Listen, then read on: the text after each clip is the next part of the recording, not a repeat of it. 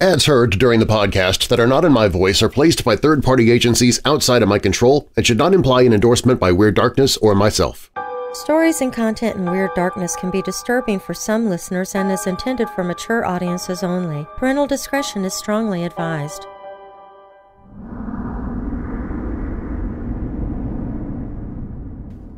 Amateur sleuths, hard-boiled cops, private eyes, spooks and spies, we love them all. Mysteries and thrillers make up the second most popular genre of books after romance. Why are we so drawn to these stories that plumb the dark recesses of human nature? When we pick up a mystery or a thriller, we know what it's going to be about. A major crime, generally a murder or series of them, is committed, and the crime-solving protagonist nabs the killer. But that's the world of fictional mysteries.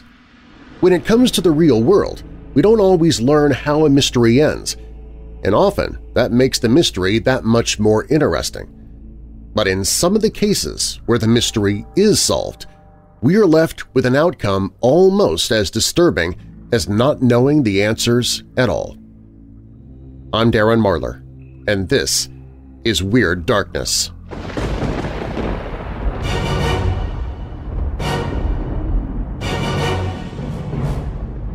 Welcome, Weirdos! I'm Darren Marlar, and this is Weird Darkness. Here you'll find stories of the paranormal, supernatural, legends, lore, the strange and bizarre, crime, conspiracy, mysterious, macabre, unsolved, and unexplained. Coming up in this episode… We all love a good mystery, especially if we discover the answer at the end. But even more intriguing are those mysteries that, after years or decades, still remain unsolved. We'll look at some of the most famous and most infamous of those unsolved mysteries. And unsolved mysteries are fascinating. We want to know who was D.B. Cooper, what happened to him, who committed the Black Dahlia murder, who was Jack the Ripper. But sometimes those unsolved mysteries get solved, and sometimes the solving of the mystery makes them that much more disturbing. If you're new here, welcome to the show. While you're listening, be sure to check out WeirdDarkness.com for merchandise, my newsletter, to enter contests, to connect with me on social media. Plus, you can visit the Hope in the Darkness page if you're struggling with depression or dark thoughts. You can find all of that and more at WeirdDarkness.com. Now, bolt your doors, lock your windows, turn off your lights, and come with me into the Weird Darkness.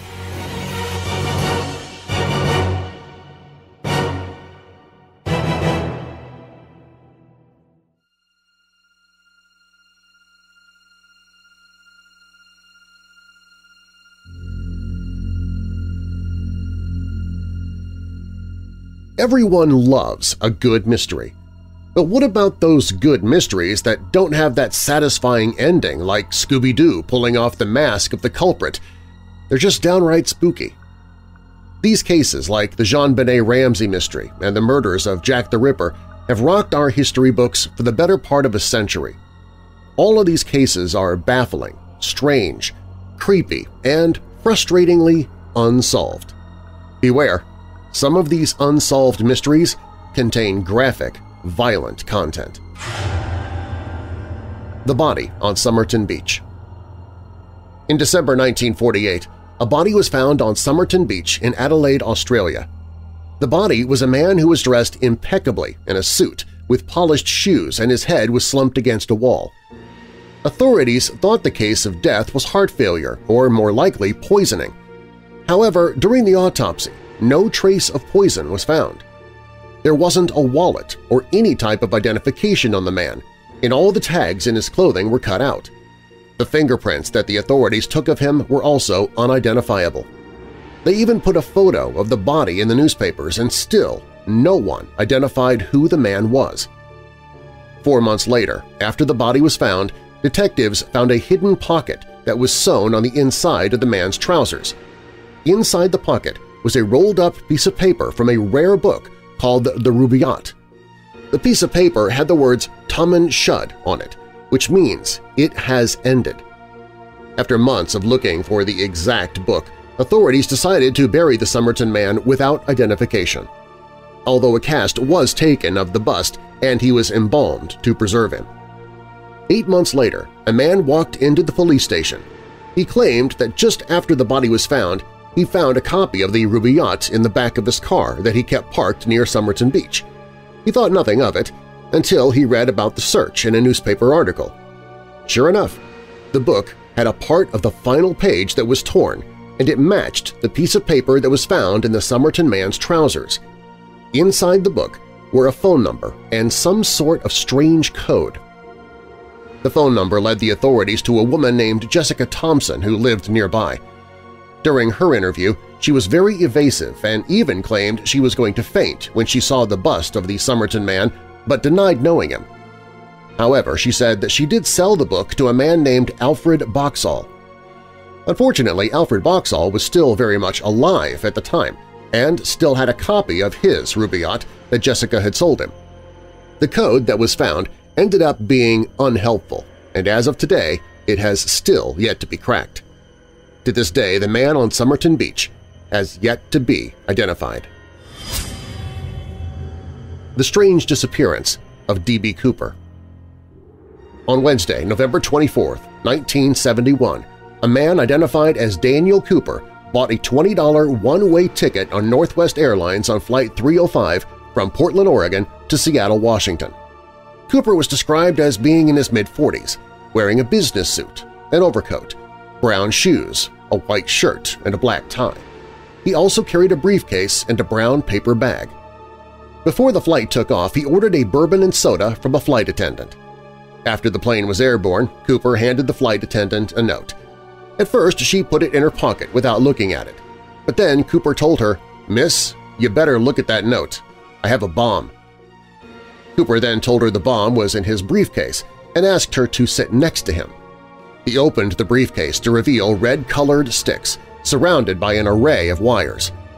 Cooper then told the flight attendant to write down everything he was saying and then take it to the captain.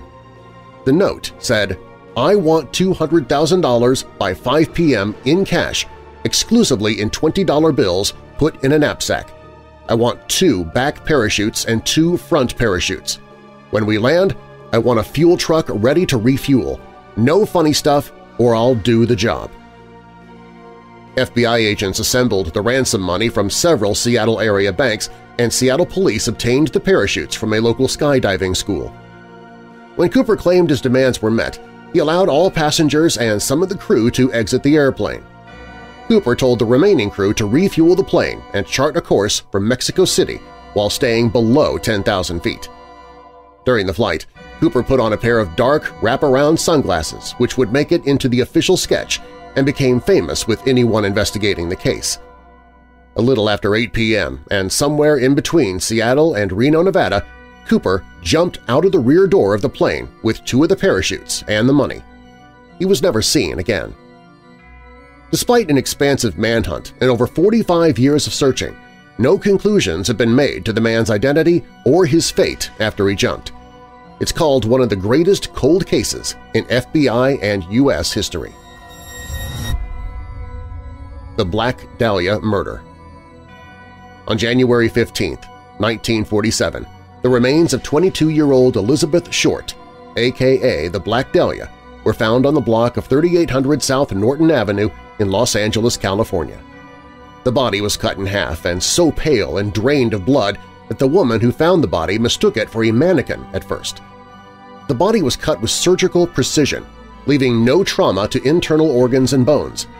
Her face was also cut from her mouth to her ears, leaving an eerie, permanent smile. There was no blood on the ground, making it believed that the body was moved after she'd been murdered. 9 days after she was discovered, an envelope was sent to the examiner addressed by using individual cut-and-pasted letters from magazines and newspapers. It read, "The Los Angeles Examiner and other Los Angeles papers. Here is Dahlia's belongings. Letter to follow."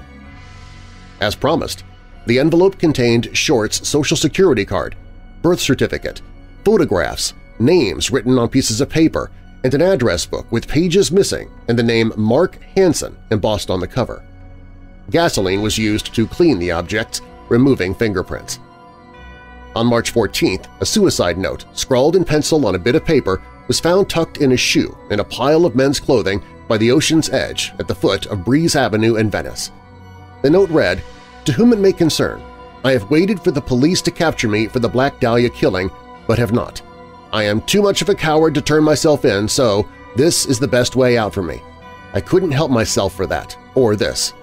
Sorry, Mary." The pile of clothing was first seen by a beach caretaker who reported the discovery to the lifeguard captain John Dillon. Dillon immediately notified the West Los Angeles police station. The clothes included a coat and trousers of blue herringbone tweed, a brown and white shirt, white jockey shorts, tan socks, and tan moccasin shoes about size 8. However, the clothing gave no clue about the identity of the owner. Although many suspects were named, no authorities were able to identify the Black Dahlia's killer, and the mystery has gone unsolved ever since. The Wall Street bombing of 1920.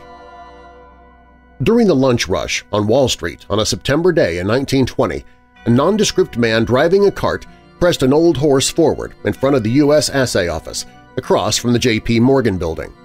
He stopped his cart, got down, and immediately disappeared into the crowd. Minutes later, the cart exploded into a hail of metal fragments, immediately killing more than 30 people and injuring 300. The aftermath was horrific, and the death toll kept rising as the day wore on and more victims succumbed to their injuries. In the beginning, it wasn't obvious that the explosion was an intentional act of terrorism. It was viewed as simply an accident. Maintenance crews cleaned up the damage overnight, plus throwing away any physical evidence that would be crucial to identifying the perpetrator. By the next morning, Wall Street was back in business. Conspiracy theories were abundant, but the New York Police and Fire Departments, the Bureau of Investigation, the FBI's predecessor, and the U.S. Secret Service were on the job to find out the truth.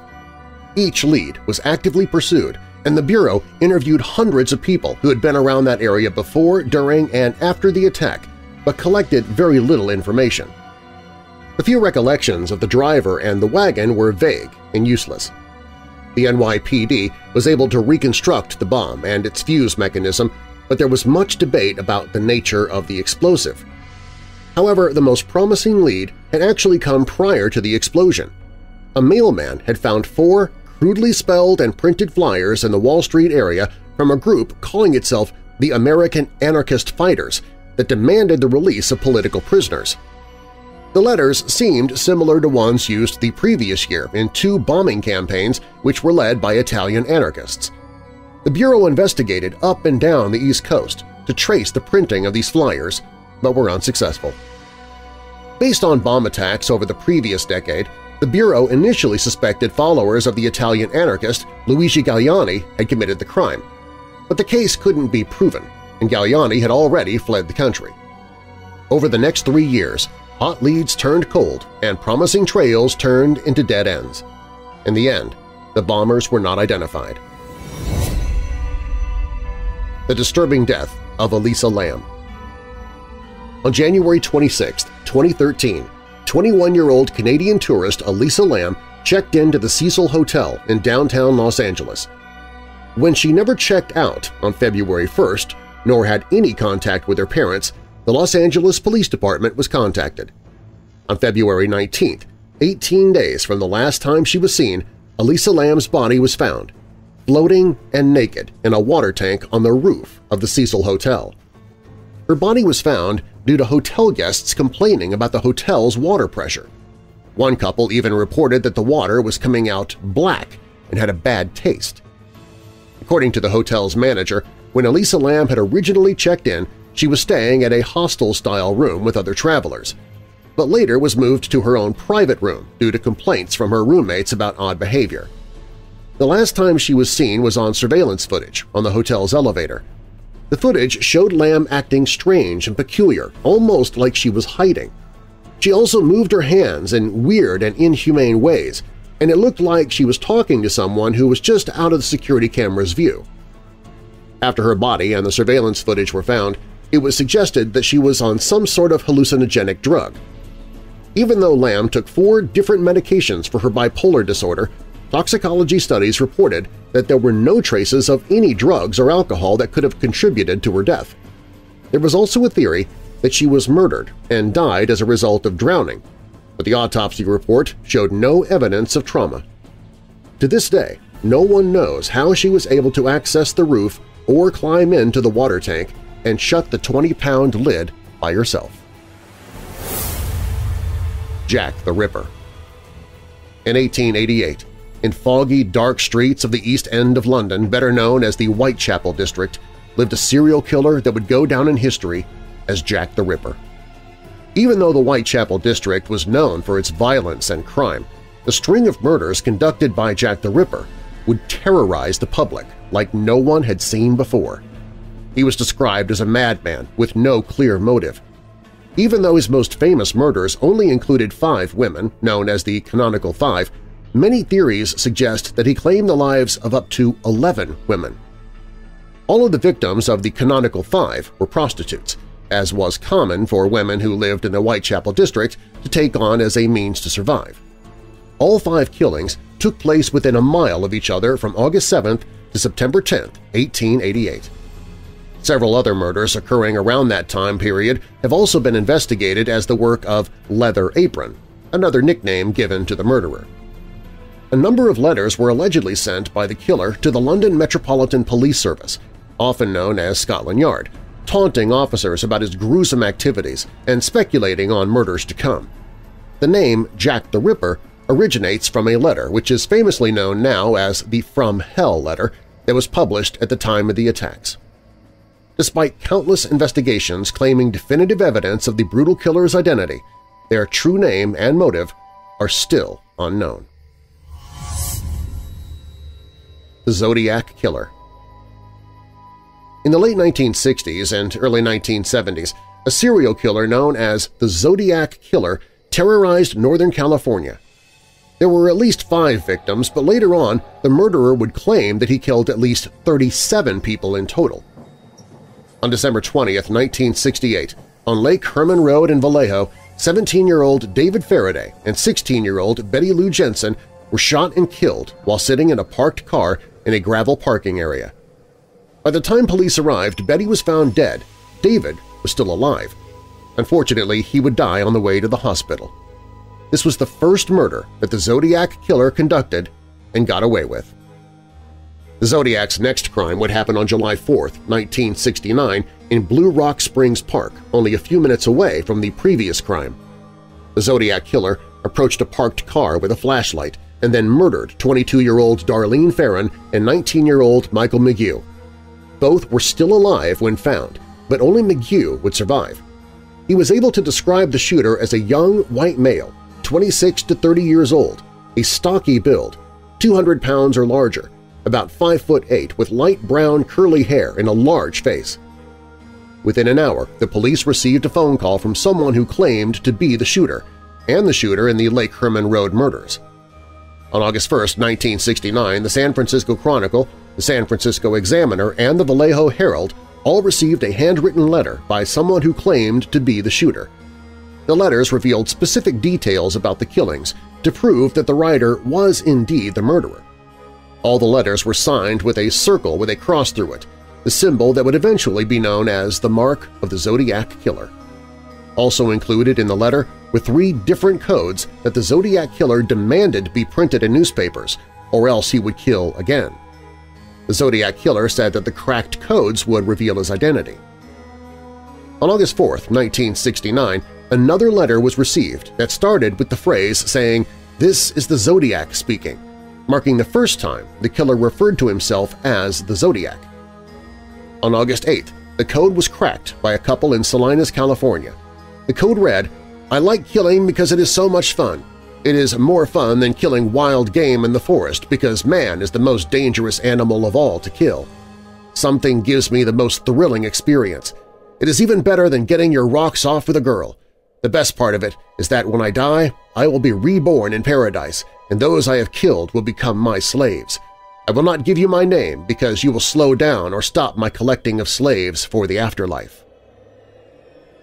After claiming 3 more lives and causing nationwide terror, the Zodiac Killer wrote his final letter on January 29, 1974, concluding the letter with a new score: Me, 37, San Francisco Police Department, 0. In 2021, investigators with the task force known as the Casebreakers told Fox News that the group had identified the killer as Gary Francis Post, who died in 2018.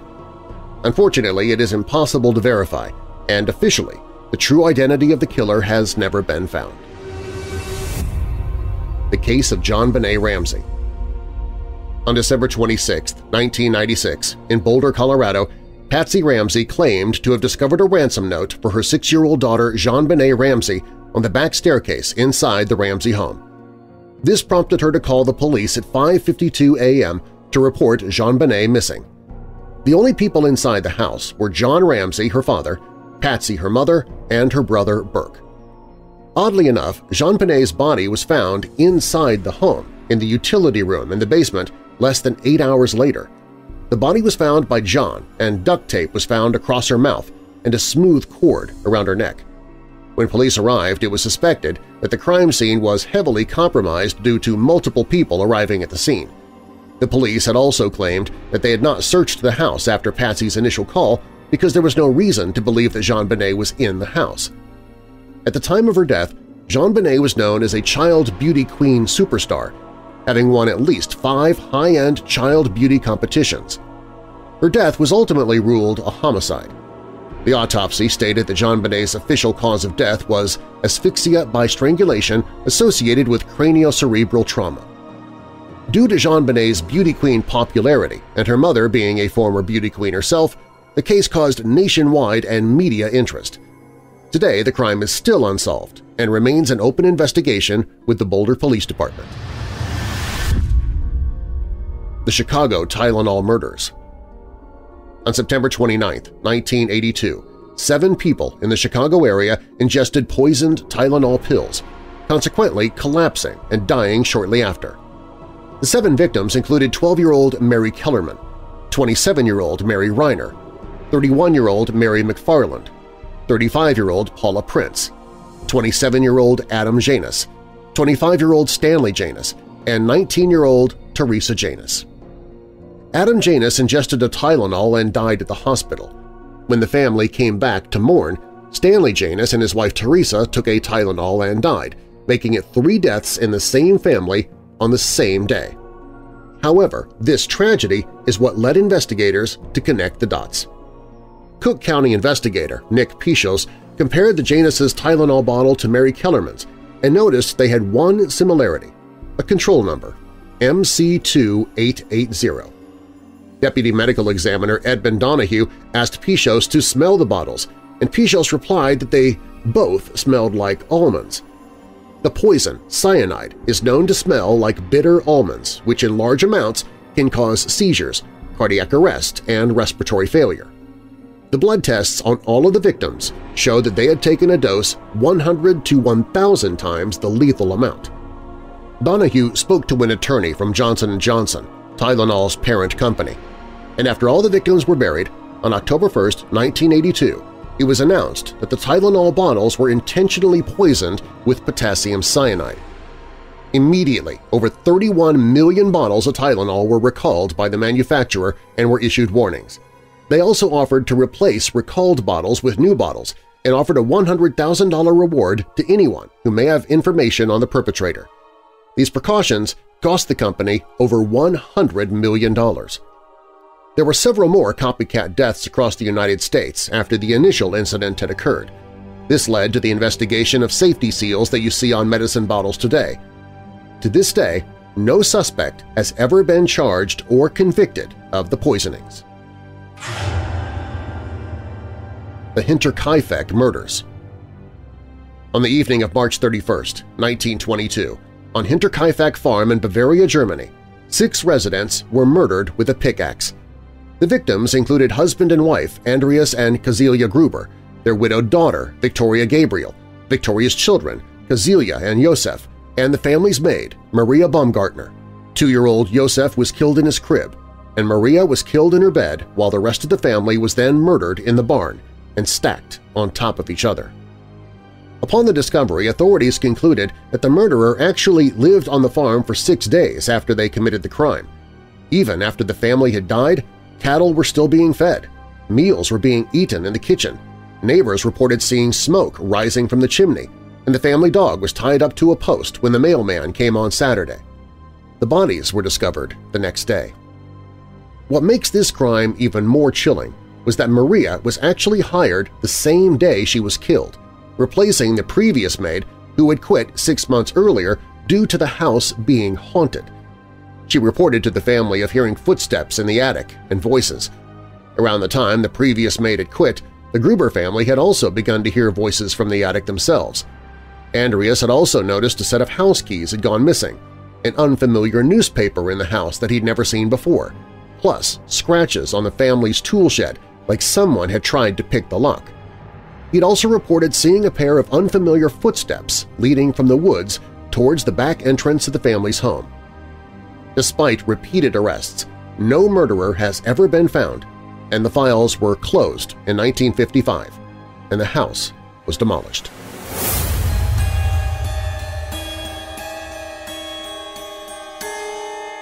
We'll look at more of the most disturbing unsolved mysteries when Weird Darkness returns.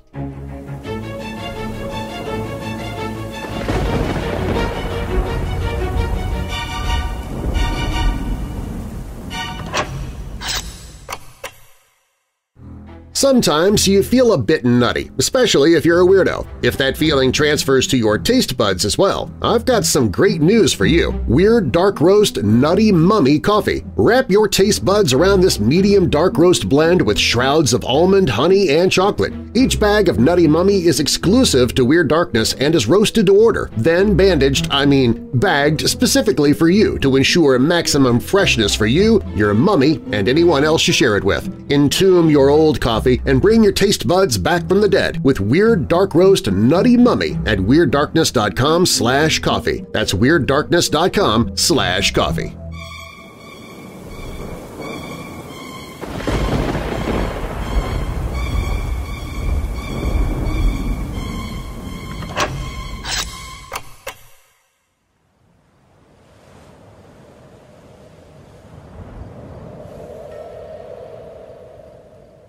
The Ghost Ship of the Mary Celeste. On December 4, 1872, a British-American ship called the Mary Celeste was found abandoned and floating in the Atlantic Ocean. It was found to be perfectly seaworthy and with its cargo fully intact except for a lifeboat which appeared to have been boarded in an orderly fashion. But why? We may never know because no one on board was ever heard from again. The Mary Celeste set sail from New York bound for Genoa, Italy in November 1872. The ship was manned by Captain Benjamin Briggs and 7 crew members including Briggs' wife and their 2-year-old daughter. Supplies on board were set to last for 6 months, and there were luxurious items on board, including a sewing machine and an upright piano. Historians and commenters generally agree that to abandon such a worthy ship, some extraordinary and alarming circumstance must have arisen. However, the last entry on the ship's daily log reveals nothing unusual, and inside the ship all appeared to be in order.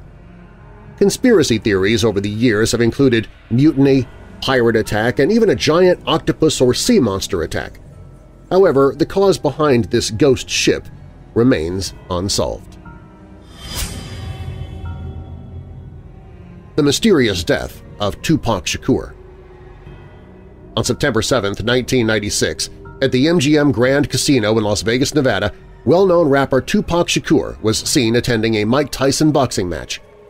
After the match, Tupac left with the CEO of Death Row Records, Suge Knight.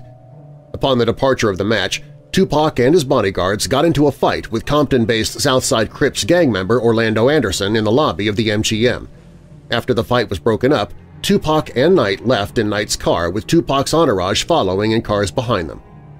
While stopped at the intersection of Flamingo and Koval, a white Cadillac pulled up to the passenger side of Knight's car and shot out the window, hitting Tupac 4 times and grazing Knight in the head with a bullet fragment. In 2014, Las Vegas Police Department Sergeant Chris Carroll revealed that he was the first police officer at the scene. According to Carroll, when he opened the car door, Tupac fell out of the car covered in blood, and Carroll asked, "Who shot you?" Tupac took a deep breath and only proclaimed expletive words at the police officer before slipping into unconsciousness. Tupac was then taken to UMC and placed on life support and into a medically induced coma. On September 13, 1996, 6 days after the shooting, Tupac died as a result of his injuries at the age of 25. Las Vegas police never arrested anyone in connection with the murder. They also failed to follow up with Yaki Gaddafi, a member of Tupac's entourage who claimed that he could identify the assailant. Unfortunately, Gaddafi was also murdered only 2 months after the infamous shooting before he could be interviewed. To this day, no one has been claimed a suspect and no arrests have been made. The Watcher House. In June 2014, Maria and Derek Broaddus and their 3 young children were getting ready to move into their new home at 657 Boulevard in Westfield, New Jersey. They claimed the 6-bedroom house was their dream home and located just a couple of blocks away from Maria's childhood home in one of the top 30 safest cities in the United States. 3 days after closing the sale, before the Broaddus family had even begun to move in, a letter arrived in their new mailbox. The letter was addressed to the new owner in big, clunky handwriting. The typed letter read as follows, quote, "Dearest new neighbor at 657 Boulevard, allow me to welcome you to the neighborhood. How did you end up here? Did 657 Boulevard call to you with its force within? 657 Boulevard has been the subject of my family for decades now, and as it approaches its 110th birthday, I have been put in charge of watching and waiting for its second coming. My grandfather watched the house in the 1920s, and my father watched in the 1960s. It is now my time. Who am I? There are hundreds and hundreds of cars that drive by 657 Boulevard each day. Maybe I am in one. Look at all the windows you can see from 657 Boulevard. Maybe I'm in one.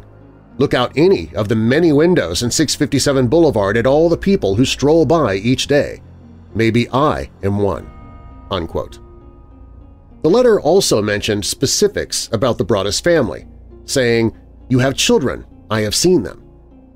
The letter continued, "So far, I think there are 3 that I have counted. Do you need to fill the house with the young blood I requested? Better for me. Was your old house too small for the growing family, or was it greed to bring me your children? Once I know their names, I will call them and draw them to me." At the bottom of the letter, the author used a cursive font to sign The Watcher. After receiving the letter, the Broaddus family reached out to the previous family who had sold them the house, John and Andrea Woods. They stated that during the 23 years of living at 657 Boulevard, they had never received a letter like that except once, a few days before they were getting ready to move out of the house. The Woods family also stated that they had never felt watched in the 2 decades they'd lived in the house and, in fact, rarely felt the need to lock their door at night. While they thought the note they received was odd, they threw the note away without much concern. Still, the 2 families went to the police with the letter and an investigation was opened. The police warned the families not to tell anyone about the letters, including their neighbors, who were now all suspects. 2 weeks later, even though the Broaddus family still had not moved in, they received a second letter with even more chilling specifics about the family, including the children's birth order and the children's nicknames. The Watcher also asked, "Will the children sleep in the attic, or will you all sleep on the second floor? Who has the bedrooms facing the street? I will know as soon as you move in. It will help me to know who is in which bedroom. Then I can plan better." Several weeks later, the Broaddus family had put their plans on hold to move in. A third letter arrived saying, "Where have you gone to? 657 Boulevard is missing you." By the end of 2014, the case had stalled. There was no digital trail, and the mental effects were taking a toll on the Broaddus family. There were no fingerprints and no way to place somebody at the scene of the crime. Only 6 months after they received the letters, they decided to sell the home. 657 Boulevard has been sold and is currently off the market, while the Watcher's identity still remains a mystery. the mystery of the Circleville letters. In 1976, residents of Circleville, Ohio began receiving threatening mail that has haunted them ever since. The letters were from Columbus but had no return address. They accused the school bus driver, Mary Gillespie, and the school superintendent of having an extramarital affair. One of the letters was even addressed to Mary's husband, Ron, that threatened his life if he didn't put a stop to the affair. In 1977, Ron died in a suspicious one-car crash that involved gunshots. However, when the sheriff ruled the death an accident, other residents of Circleville began receiving letters accusing the sheriff of covering up the so-called accident. Ron's sister's husband, Paul Freshour, was convicted of writing the letters after there was an attempt to murder Mary via a booby-trap-rigged pistol. Even after he was thrown behind bars, though, the Circleville letters continued throughout the 1970s and the early 1980s. Freshour even received one himself in prison. In 1994, Freshour was released, and he claimed his innocence until his death in 2012. The true identity of the Circleville letter writer remains unknown today. The Sodder children disappearance. On the night before Christmas in 1945 in Fayetteville, West Virginia, George and Jenny Sodder were asleep with 9 of their children when a fire started in the house around 1 in the morning. George, Jenny, and 4 of their children managed to escape. The remaining children, 14-year-old Maurice, 12-year-old Martha, 9-year-old Louis, 8-year-old Jenny, and 5-year-old Betty, still remained in the house. Between the 5 of them, they shared 2 bedrooms located upstairs. George broke back into the house to save the rest of the children, but the staircase was on fire. When he went outside to retrieve his ladder, it was missing from its normal spot. Plus, both of his coal trucks, which he was going to use to stand on top of, were strangely not starting. Marion, one of the children who escaped the fire, ran to a neighbor's house to phone the fire department, but the operator didn't pick up. When another neighbor called, the operator failed to pick up the phone again. That same neighbor actually drove to town and found the fire chief in person, F.J. Morris, and told him about the fire. However, even though the fire station was located a mere 2.5 miles from the house, the firefighters didn't reach the Sodder home until 8 a.m., 7 hours after the fire began. When they got there, the house was literally burnt to ash.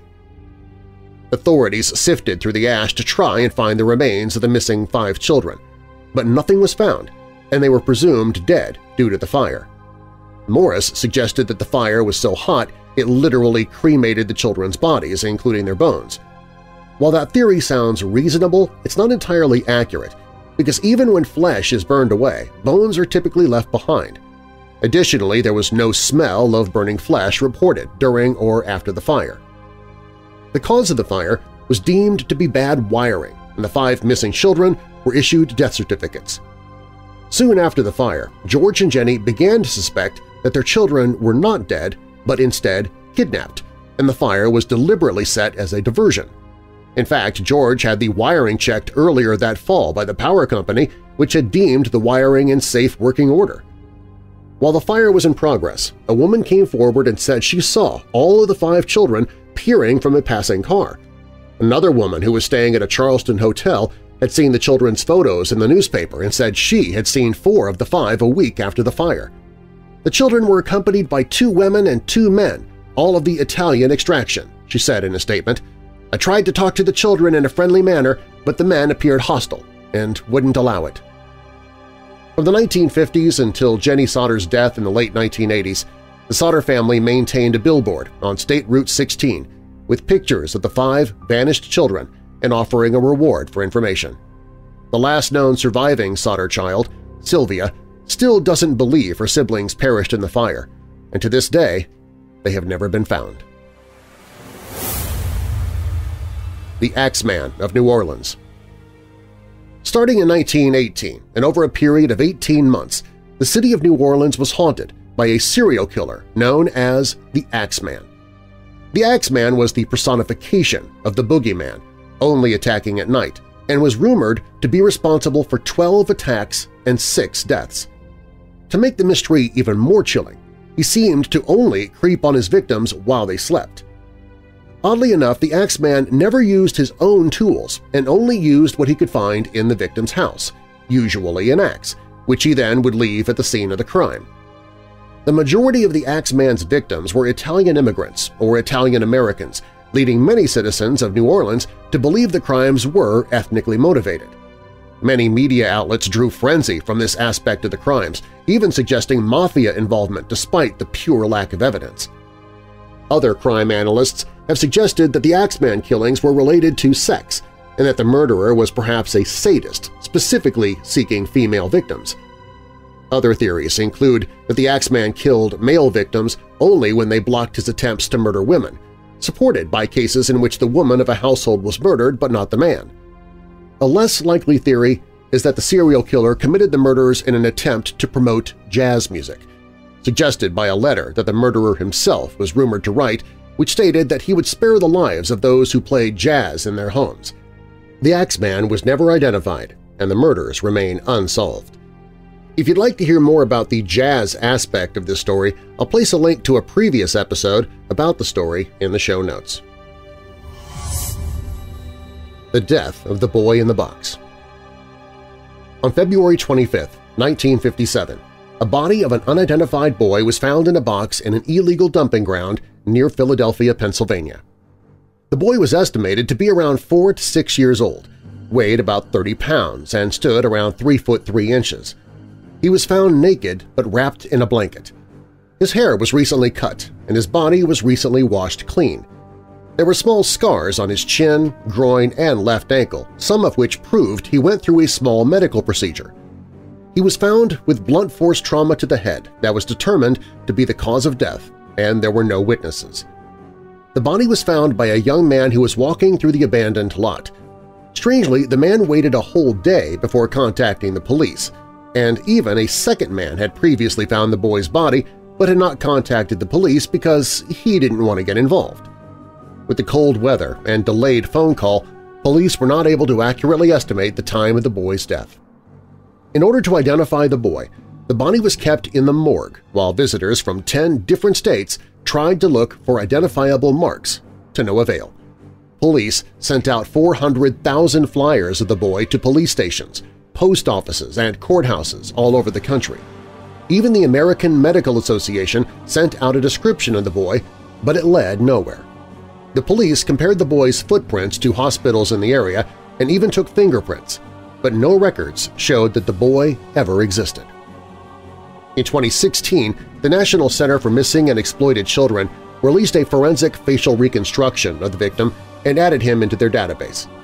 Unfortunately, the boy has never been identified and the case still remains open. The Mysterious Drowning of Natalie Wood. On November 29, 1981, around 7:30 a.m., actress Natalie Wood's body was found floating face down in the Pacific Ocean, about 200 yards away from Catalina Island's Blue Cavern Point.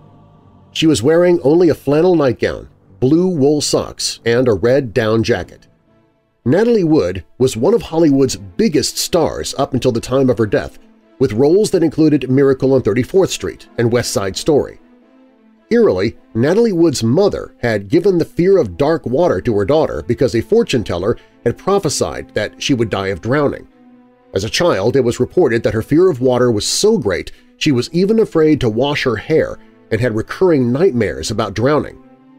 Wood had been working on the film Brainstorm at the time along with actor Christopher Walken and was invited to join her and her husband Robert Wagner on their yacht named the Splendor.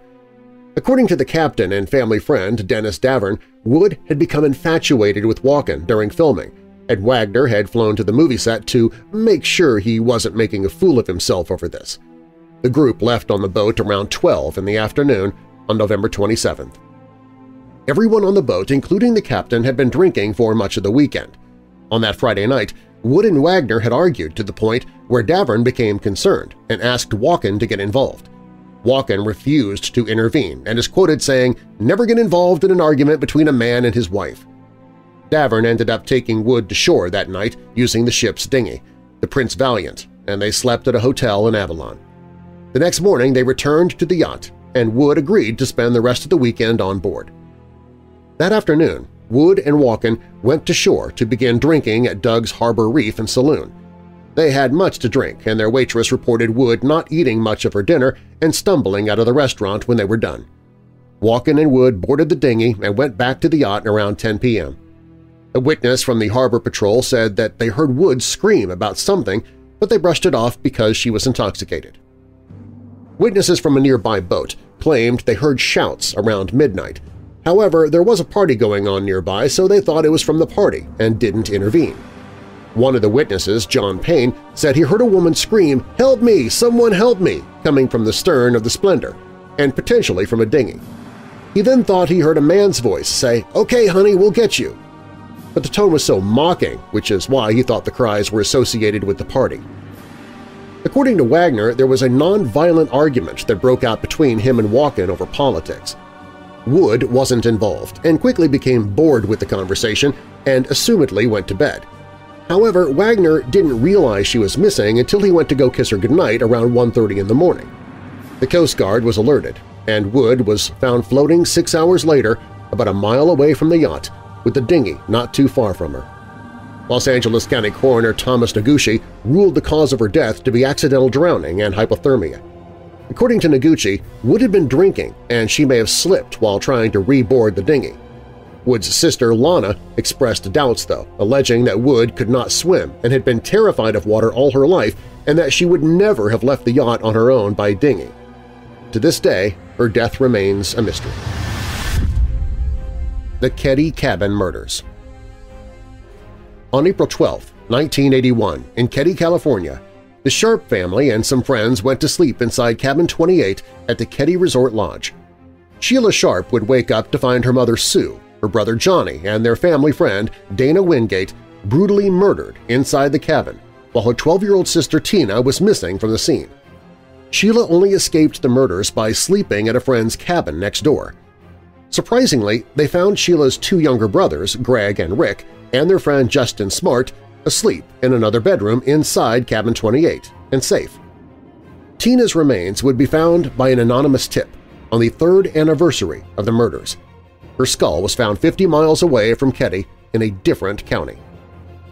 There were only 2 suspects that the police examined, Marty Smart and his roommate, Bo Bubaday. Marty Smart was married to Marilyn Smart, and they were parents to Justin. Marty was apparently an abusive husband. Since Sheila Sharp had just escaped an abusive relationship herself, there were reports that she was giving Marilyn some counseling. When Marty found out that Sheila was interfering in his marriage, he reportedly went ballistic. Soon after the murders, Marty left Keddie for Reno, Nevada. Law enforcement felt that the murders took more than one person to conduct, which is why they took Bo Bubaday into questioning as an accomplice. Bo Bubaday was also an ex-con. Despite there being so much more to the case, the investigation oddly stopped there.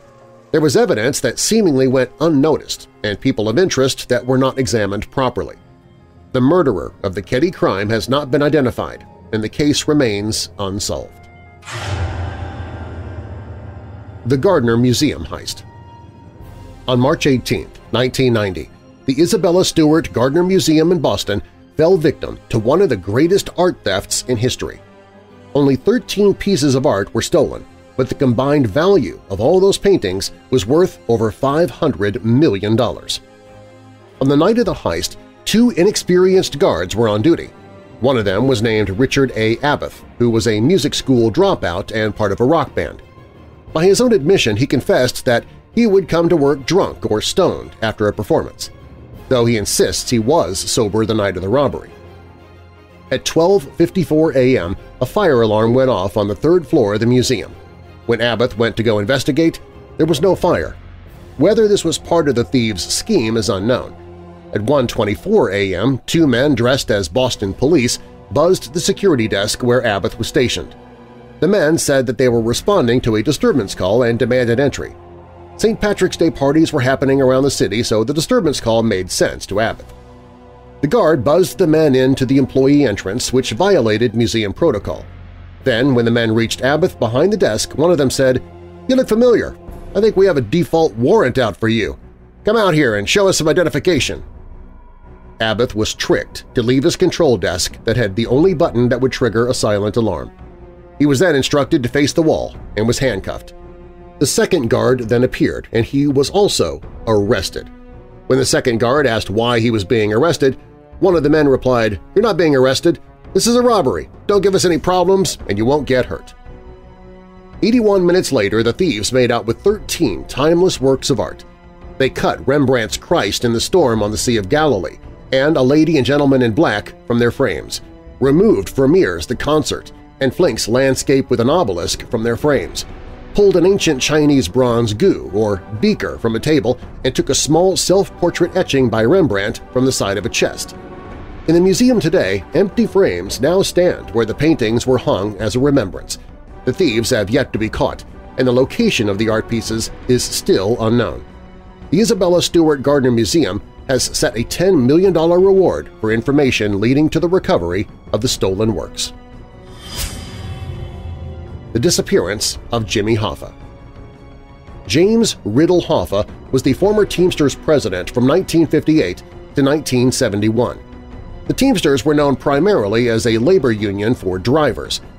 At just the age of 18, Hoffa succeeded in getting dock workers better pay by organizing a strike. He began organizing for the Teamsters a year later and gradually rose through the ranks. Hoffa's influence as the Teamsters president was significant. At the time, 90% of U.S. transportation was controlled by the Teamsters, who were controlled by Hoffa. In 1941, Hoffa and his Teamsters were in a turf battle with their rivals in Detroit. It was during this time that Hoffa got involved with the mob. Hoffa hired the mob to get rid of the rivals in the city, and it worked, but Hoffa was essentially owned by the mafia because of it. The mob and Hoffa had a symbiotic relationship, in which the mob was able to take loans out of the Teamsters pension fund. These funds funneled into many Las Vegas casinos, and in return, Hoffa and the pension fund got a favorable return on these loans. Despite his connections to the mob, Hoffa was still loved by the Teamsters as he was known for increasing benefits and wages for workers. Throughout the 1940s and 1950s, Hoffa was able to have good relations with the mob until he started a 13-year prison sentence in 1967 for crimes including bribery, jury tampering, and mail fraud. He was then pardoned by President Nixon in 1971, just so long as he abstained from any union involvement until 1980, and that would lead to Hoffa's downfall. In July 1976, it was discovered that the Teamsters' largest pension fund had been robbed of hundreds of millions of dollars, and only 2 weeks later, Hoffa vanished. On July 30, 1975, Hoffa was seen at a Detroit-area restaurant. According to notes written by Hoffa to his family, he was asked to meet 2 acquaintances at 2 p.m. The acquaintances were suspects Anthony Tony Jack Giacolone and Anthony Tony Pro Provenzano, both members of the mob.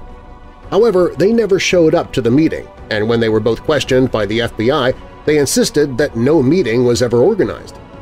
Despite extensive surveillance and bugging by the FBI, investigators found that the mafia members who they thought were involved were generally unwilling to talk about Hoffa's disappearance, even in private.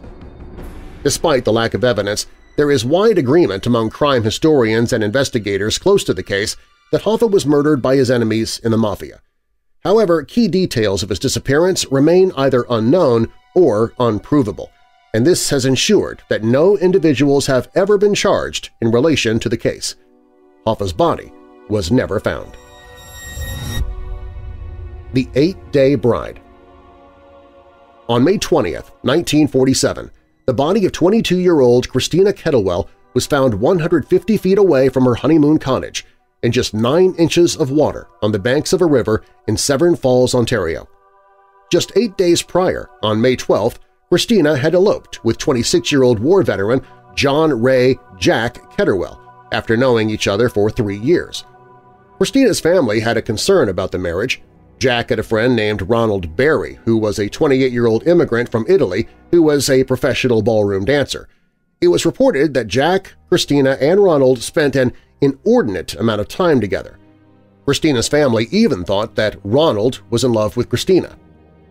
Following the elopement, the newlywed Kettlewells spent the next few days at a rented apartment in Toronto. Bizarrely, Ronald joined them for the entirety of their honeymoon, and on May 17th, the trio headed to Ronald's remote cottage in Severn Falls that was only accessible by boat. During that time, it was reported that Christina began to act out of character. She would go into crying fits and at other times seemed dazed. Evidence suggests that Christina had conversations with Ronald about whether or not Jack truly loved her. On May 20th, Christina disappeared, and Ronald's cabin mysteriously caught on fire. Ronald returned to the cabin to find a disoriented Jack sitting in the cabin with an apparent head injury and pulled him out of the flames. It was then reported that he looked for Christina, but couldn't find her anywhere in the cottage. Ronald then said that the cottage burned down in just an hour. He then took Jack into the boat back to the mainland of Severn Falls, took his friend to the hospital, and then contacted the police. It was then that the situation became even worse. Later, Christina's body was found by an owner of a boathouse in the area. Her body was free from burns or any signs of violence. An autopsy found traces of codeine in her stomach, but her ultimate cause of death was declared drowning. Interestingly enough, Major Lawrence Scardfield, who acted as a first responder to the fire, reported that he saw no signs of Christina's body in the area when he went to get water to help extinguish the flames from the house just hours earlier. Jack, Ronald, and 20 other people were questioned by police, and despite possible theories, including that Christina committed suicide, the case remains unsolved.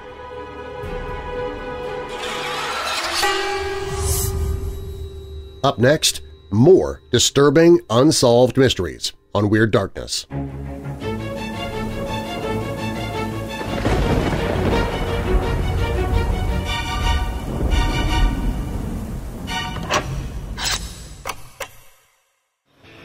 It is the dark and lonely road. You drive, you're tired and falling asleep behind the wheel. The windows are down, the cool air blowing through your hair as you crank up the stereo. AC/DC blares on the radio and you're screaming out the chorus. Then a set of headlights emerges from the darkness, and your night has become a nightmare. Welcome to Last Exit, an anthology of 17 horrific tales where life on the road can sometimes take a dark and unexpected turn. Last Exit by Jason R. Davis, narrated by Weird Darkness host Darren Marlar. Hear a free sample on the audiobooks page at WeirdDarkness.com.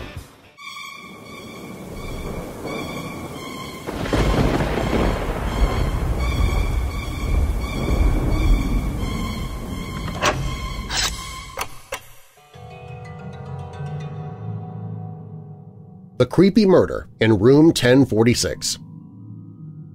On January 22, 1935, a man calling himself Roland T. Owen checked into the Hotel President in Kansas City, Missouri.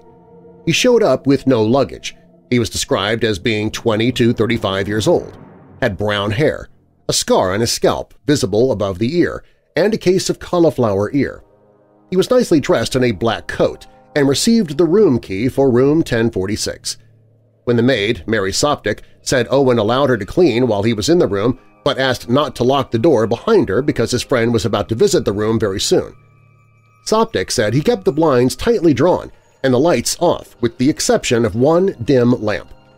Other staff members who entered the room mentioned that same detail. Soptic also mentioned that Owen was either worried about something or afraid, and he always wanted to kind of keep in the dark. At 4 p.m., Soptic returned with fresh towels to find Owen laying on the bed, completely dressed in the dark with the door unlocked. She also saw a note that read, "Dawn, I will be back in 15 minutes. Wait." The next day, on January 3rd, Soptic came back to clean the room that morning. She noticed that the door had been locked from the outside and assumed Owen had locked it while he was leaving the room. However, Owen was sitting inside the room, again with the lights off, which meant that someone else had locked the door from outside the room. When Soptic was cleaning, Owen answered a telephone call and said, "No, Don, I don't want to eat. I'm not hungry. I just had breakfast."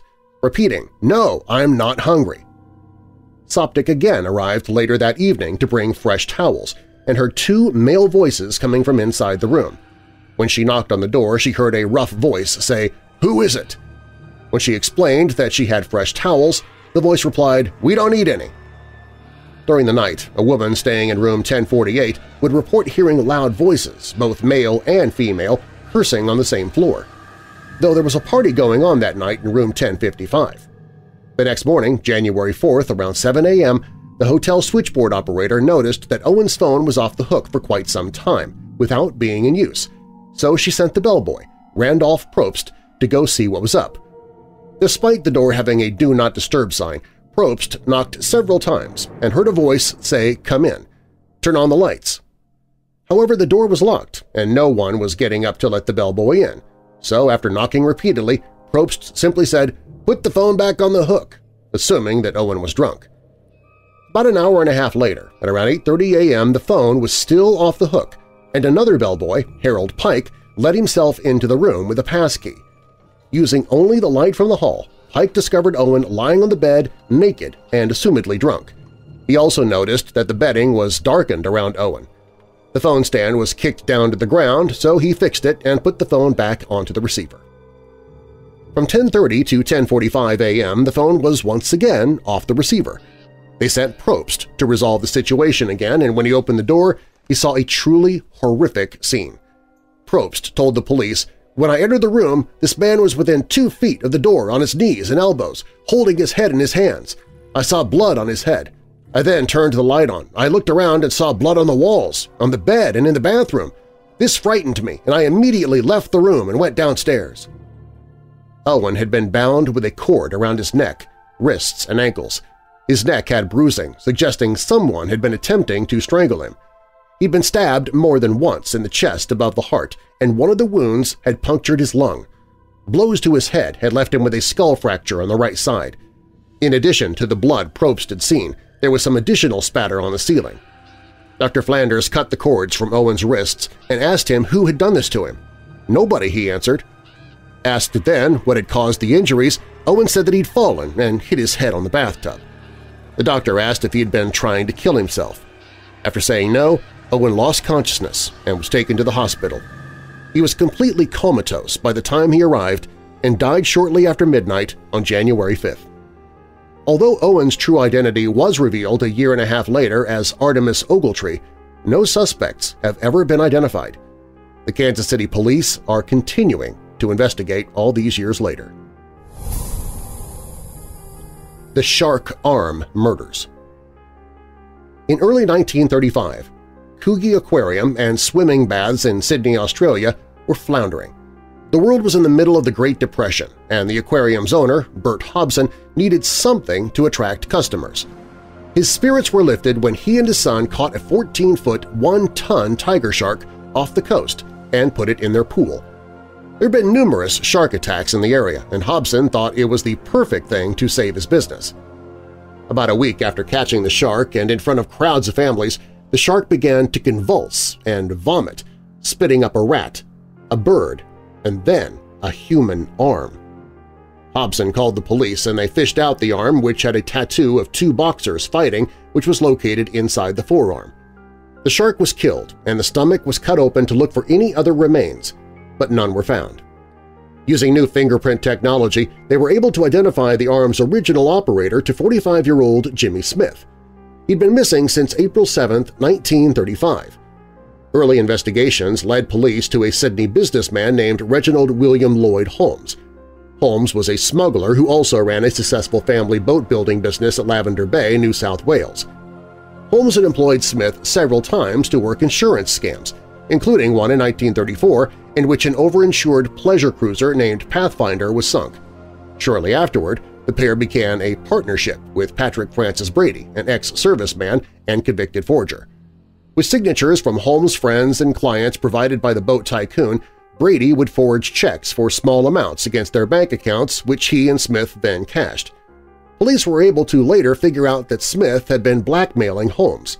Smith was last seen drinking and playing cards with Patrick Francis Brady at the Cecil Hotel in southern Sydney after telling his wife that he was going fishing. Brady had rented a small cottage at the time Smith went missing. Police alleged that Smith was murdered at his college. Port Hacking and Gunnamatta Bay were searched by the Australian Navy and the Air Force, but the rest of Smith's body was never found. The Lost Colony of Roanoke. In 1587, English colonial governor John White led a group of people from Britain to found an English colony, settling on Roanoke Island, one of a chain of barrier islands which is now known as the Outer Banks near North Carolina. When rations were running low, White left for more supplies. When he returned 3 years later, he found the colony carefully abandoned, all the houses and military constructions dismantled with care. Before he'd left the colony, White had instructed his people that if they were taken by force, someone was to carve a cross into a nearby tree. But there was no cross, nor sign that they'd been brutally taken over.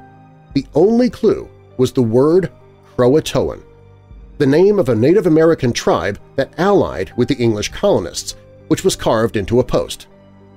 White took this to mean that the colonists had moved to Croatoan Island.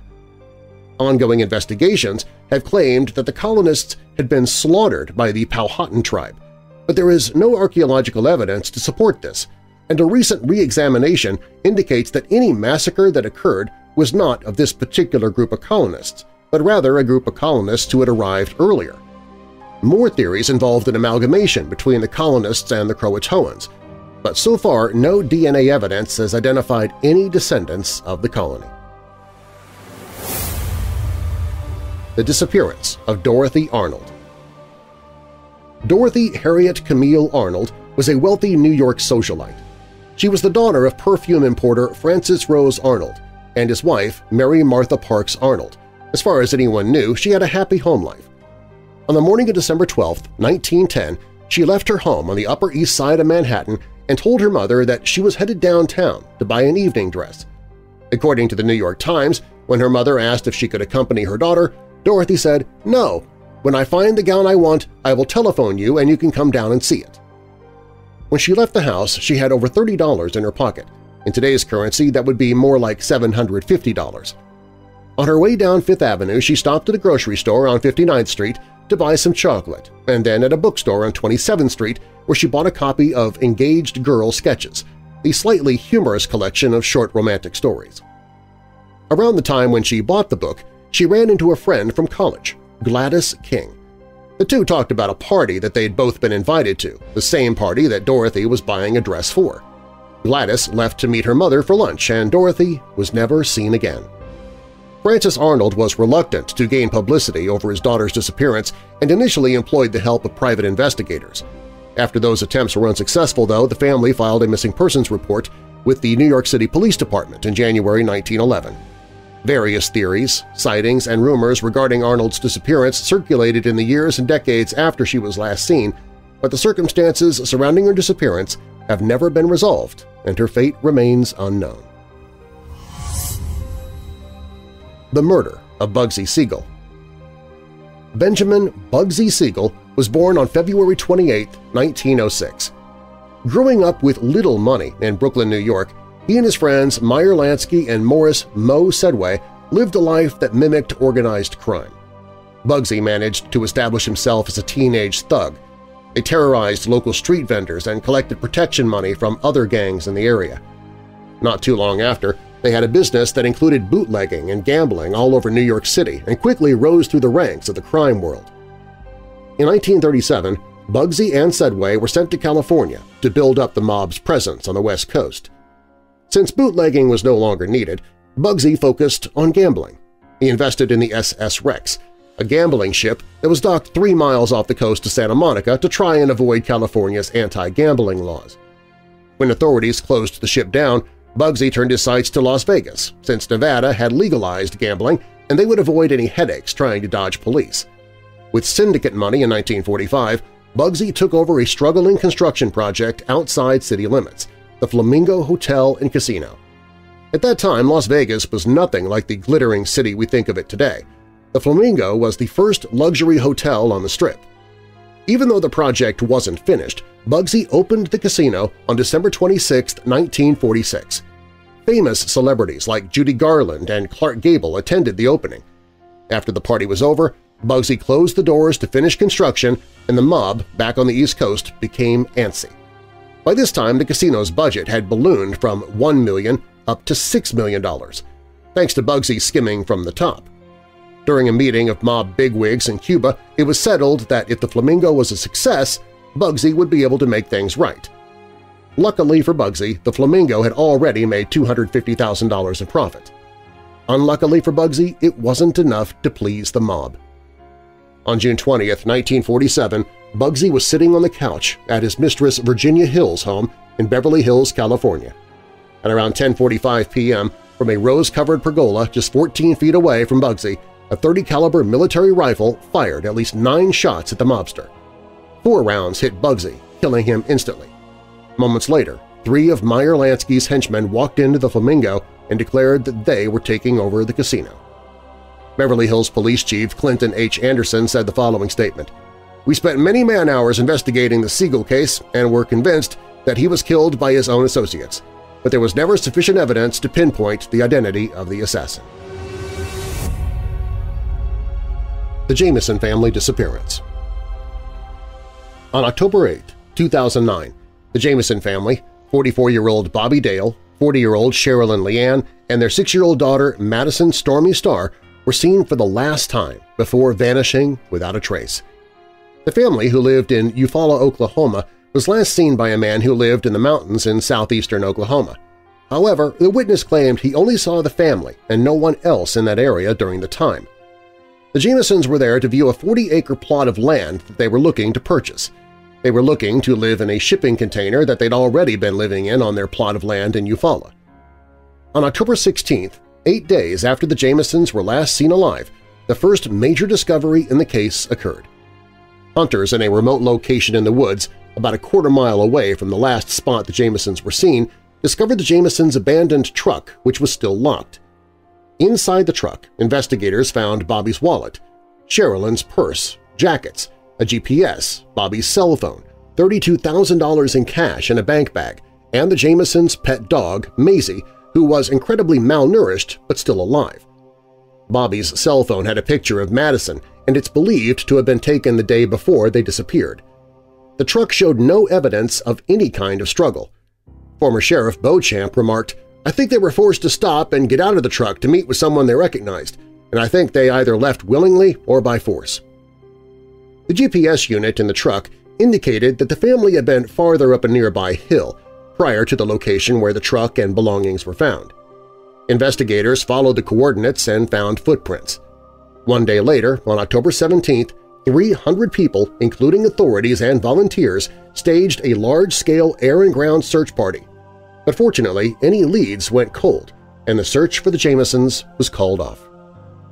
On November 16, 2013, hunters were scouting for deer hunting locations when they found partial skeletal remains of 3 bodies, 2 adults and 1 child. The remains were found less than 3 miles from where the Jamison family had parked their truck 4 years earlier. The search uncovered shoes, bits of clothing, adult teeth, an adult arm and leg bone, and bone fragments. The bones would eventually be confirmed as the missing Jamison family. However, no cause of death has been determined, and the circumstances surrounding their disappearance still remain unknown. The O.J. Simpson case. On June 13, 1994, the bodies of the ex-wife of football superstar O.J. Simpson, Nicole Brown Simpson, and Ronald L. Goldman were found outside Nicole's townhouse, stabbed to death. At the time, Nicole and O.J. were divorced and living in separate residences. The bodies were found by neighbors who were literally led to the bodies by Nicole's dog, who was reported to be incessantly barking around the time of the murders. The timeline surrounding the murders is as follows. On June 12, 6:30 p.m., Nicole, her children, and others arrive at the restaurant called Mezzaluna. At 9:15 p.m. the same night, her sister called the restaurant to say that her mother had left her glasses there. Ronald Goldman goes back to pick up the glasses. At 9 or 9:30 p.m., O.J. Simpson and his friend Brian Cato Keelan head to a nearby McDonald's for dinner. At 9:45, they return home from McDonald's. Cato was staying at O.J.'s guest house at the time. At 9:48 or 9:50, Goldman leaves Mezzaluna with a white envelope containing the eyeglasses. At 10:15, Nicole's neighbor hears a dog bark and cry while he's watching TV. Prosecutors then theorized that these barks signalized the murder of the dog's owner, Nicole. At 10:25, a limo driver named Alan Park arrives at O.J. Simpson's home. O.J. was scheduled for a red-eye flight at 11:45. At 10:40, Cato reported that he heard 3 loud thumps on and outside wall of the guest house that he was staying in. From 10:40 to 10:55, Alan Park buzzed O.J.'s intercom several times, but there was no answer. Just before 11, Alan reports seeing a shadowy figure that is 6 feet tall and over 200 pounds walking across the driveway. At 11, Alan tried buzzing O.J. again, and this time O.J. answered. He claimed that he had overslept and just got out of the shower. At 11:45, O.J. departs on his flight, and at 12:10 the next morning, the bodies of Nicole and Ronald Goldman are discovered. Evidence found at the crime scene included a blood-stained glove, a knitted hat, and a bloodied footprint. When O.J. landed in Chicago, he was contacted by Detective Ron Phillips and told that his ex-wife had died. Upon hearing the news, O.J. asked, "Who killed her?" O.J. was then questioned for 3 hours by the LAPD. Then on June 17th, O.J. was charged with 2 counts of murder and was declared a fugitive. The high-speed chase involving police and O.J.'s white Ford Bronco has been a lasting memory for anyone involved with the case. During the chase, O.J. was sitting in the passenger seat and the car was being driven by his friend Al Cowlings. Cowlings reported that he didn't stop because O.J. was holding a gun to his head and that O.J. was suicidal. The chase would end at O.J.'s home in Brentwood. Inside the car, they found makeup adhesive, a fake mustache, O.J.'s passport, and a gun. What followed was one of the most publicized trials in U.S. history. O.J. was represented by a high-profile defense team known as the Dream Team, which was initially led by Robert Shapiro and then by Johnny Cochran. The team also included F. Lee Bailey, Alan Dershowitz, Robert Kardashian, Sean Hawley, Carl E. Douglas, and Gerald Ullman. Barry Scheck and Peter Neufeld were 2 additional attorneys who specialized in DNA evidence. Prosecutors were Deputy District Attorneys Marcia Clark, William Hodgman, and later Christopher Darden. They thought they had a strong case against Simpson, but Cochran was able to convince the jury that there was reasonable doubt concerning the validity of the state's DNA evidence, which was a new form of evidence in trials at the time. The reasonable doubt theory included evidence that the blood sample had allegedly been mishandled by lab scientists and technicians. The defense team also cited other misconduct by the LAPD related to systematic racism and incompetence. The verdict was released on October 3, 1995, and O.J. Simpson was acquitted. To this day, no other suspects have been questioned, and the murders remain officially unsolved. The Mystery of Overton Bridge. In Scotland, there lies a bridge called the Overton Bridge that seems to call dogs to jump to their death. Since the early 1960s, over 50 canines have perished, and hundreds more have leapt but survived, with some returning for a second leap onto the jagged rocks that lie 50 feet below. The Scottish Society for the Prevention of Cruelty to Animals has sent representatives to investigate, but with no luck. In terms of scientific truth, it's debatable that dogs are capable of forming a suicide attempt. Yet something is luring dogs off the Overton Bridge, often from the same spot and always on sunny, dry days. Many theories have conspired, including that the bridge is haunted, a small animal is marking the area with an irresistible scent, or a sound exists below the bridge that only dogs can hear. Whatever's causing this phenomenon, dog owners crossing this bridge would be wise to take extra caution and keep their dogs on leashes. Malaysia Airlines Flight 370 disappearance. On March 8, 2014, while flying from Malaysia to China, a Boeing 777 carrying 239 passengers and crew members vanished into thin air. The global search effort, the largest in aviation history, only turned up a mere 20 pieces of aircraft debris. However, the Prime Minister of Malaysia has declined to comment other than to say that the aircraft disappeared over the Indian Ocean. The lack of closure has propelled multiple theories, including a hijacking, a United States capture, a crew suicide – it was reported later the pilot was having marital problems – a fire aboard the aircraft, vertical entry into the ocean, a meteor strike, even alien abduction. Despite the passage of time and the $160 million spent scouring thousands of square miles of ocean, the disappearance of Malaysian Airlines Flight 370 and the fate of the 239 people aboard remains a mystery. The peculiar death of Charles C. Morgan. On March 22, 1977, escrow agent Charles Morgan went missing after leaving his home in Phoenix, Arizona. 3 days later, he finally returned home around 2 a.m. His wife, Ruth, reported he had a plastic handcuff around one ankle and handcuffs around his hands. He pointed to his throat, indicating that he couldn't speak, so his wife handed him a pen and paper, and he wrote that there was a hallucinogenic drug in his throat that could destroy his nervous system. Ruth wanted to get in contact with the police or a physician, but Charles told her not to and said that it would put their family in danger.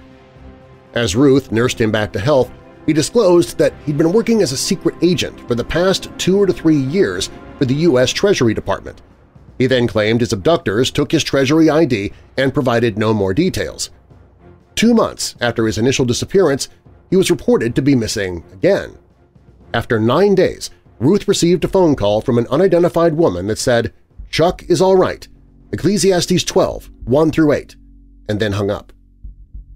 2 days after the strange phone call, on June 18th, his body was discovered lying 40 miles west of Tucson near his car. Charles had been shot in the back of the head by his own gun. He was found wearing a bulletproof vest, a belt buckle that had a hidden knife, and a holster.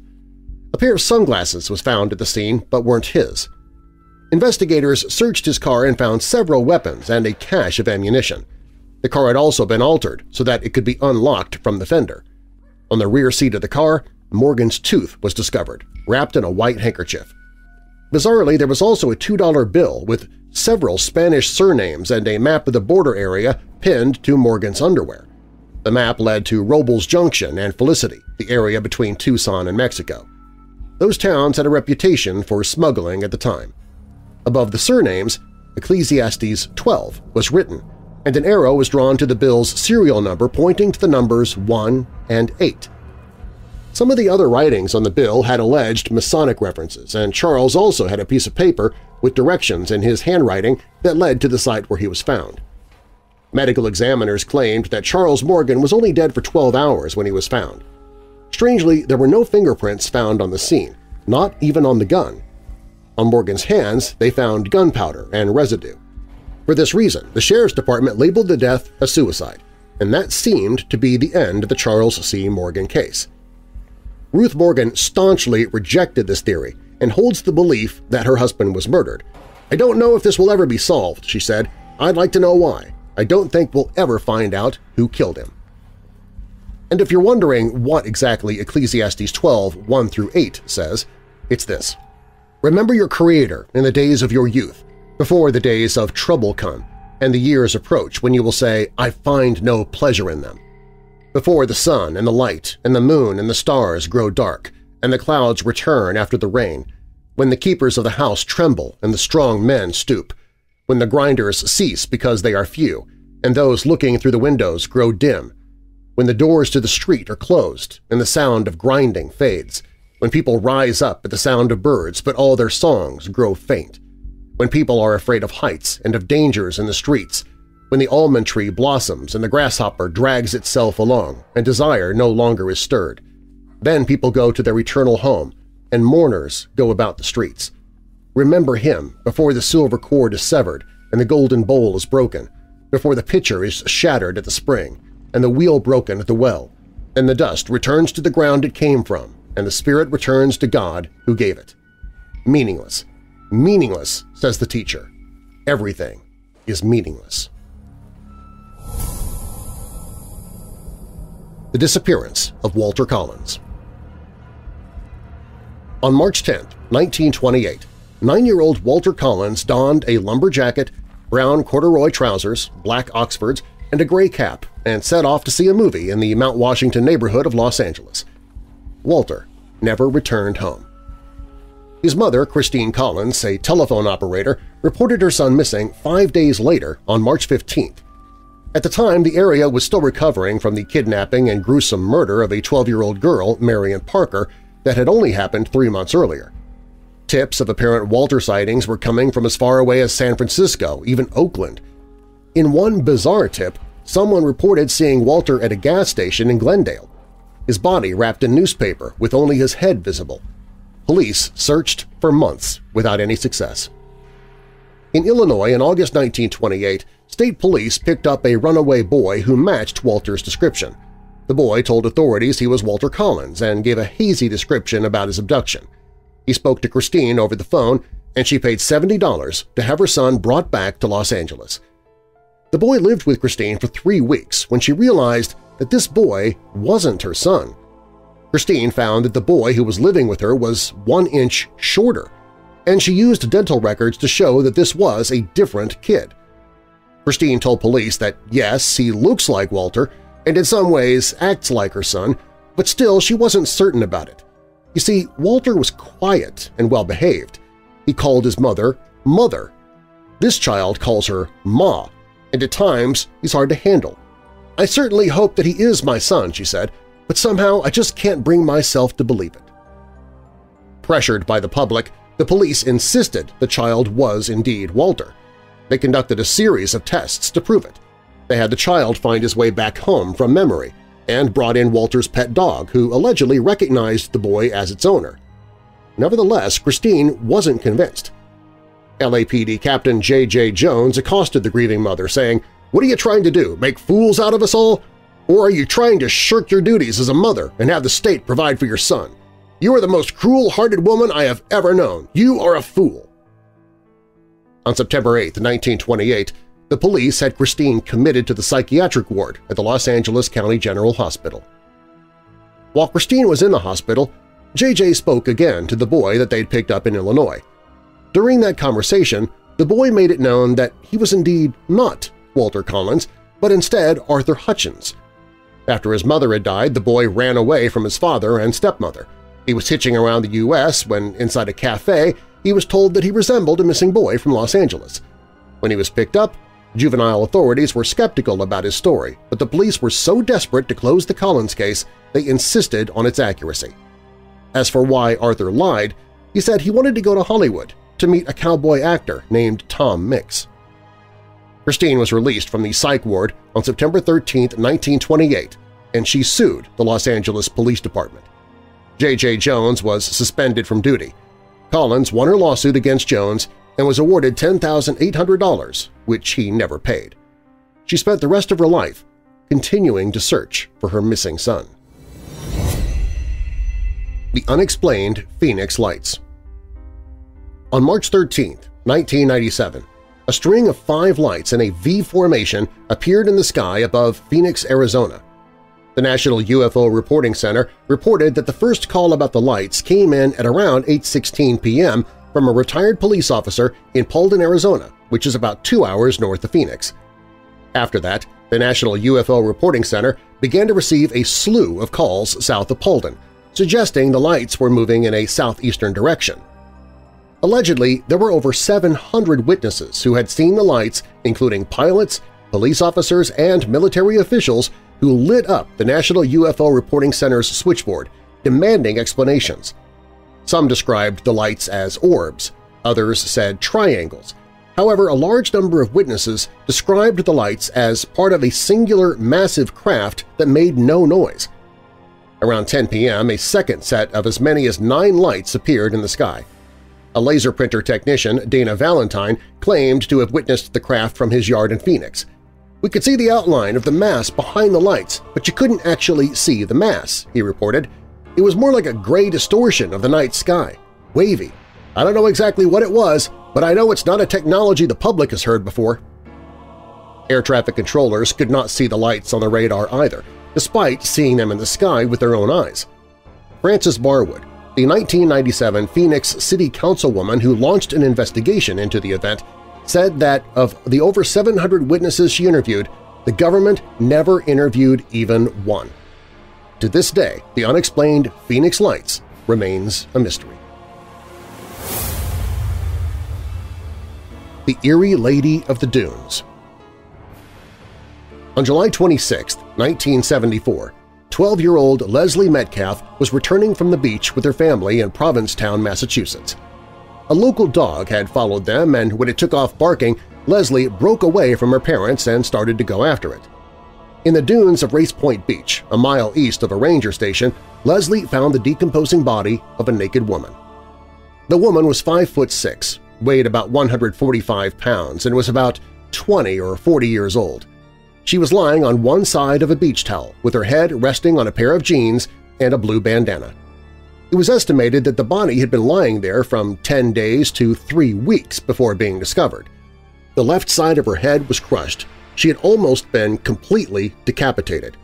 While no weapons were found, it was believed that a military entrenching tool was used to almost cut off the head. Her hands, though, were removed to conceal the identity through fingerprints.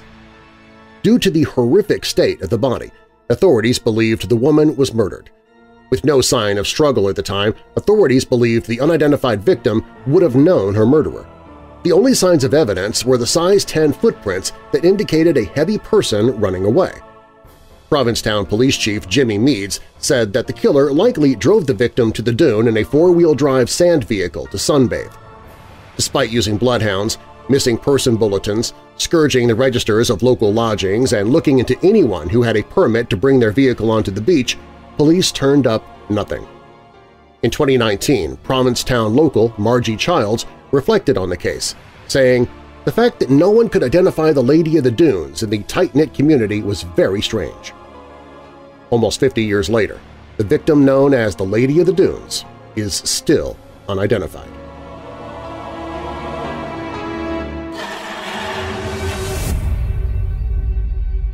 It's unbelievable how many unsolved mysteries still linger and how so many are disturbing. And we have even more when Weird Darkness returns.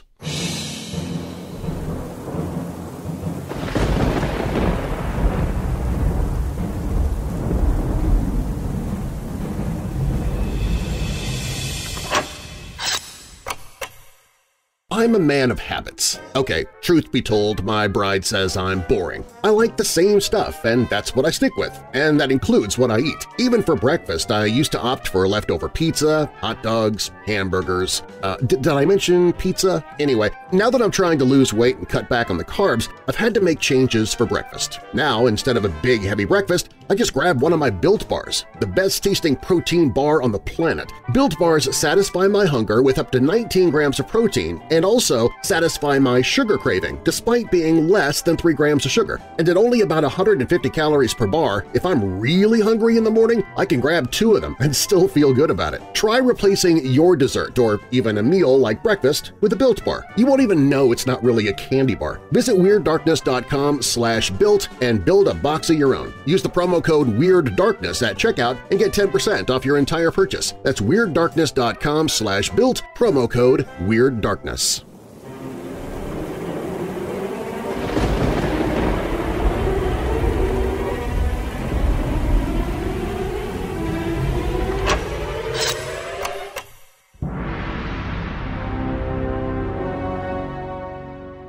The Case of Mary Reeser.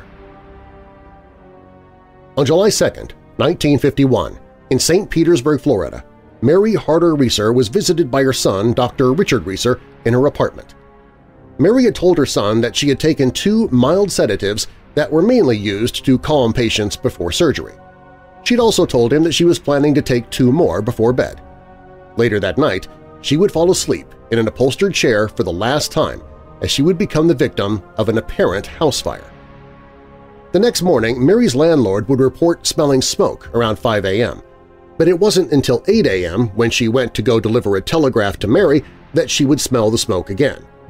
She discovered soot in the hallway, and the doorknob leading to Mary's apartment was too hot for her to grab, so she enlisted the help of a nearby house painter to get into the apartment.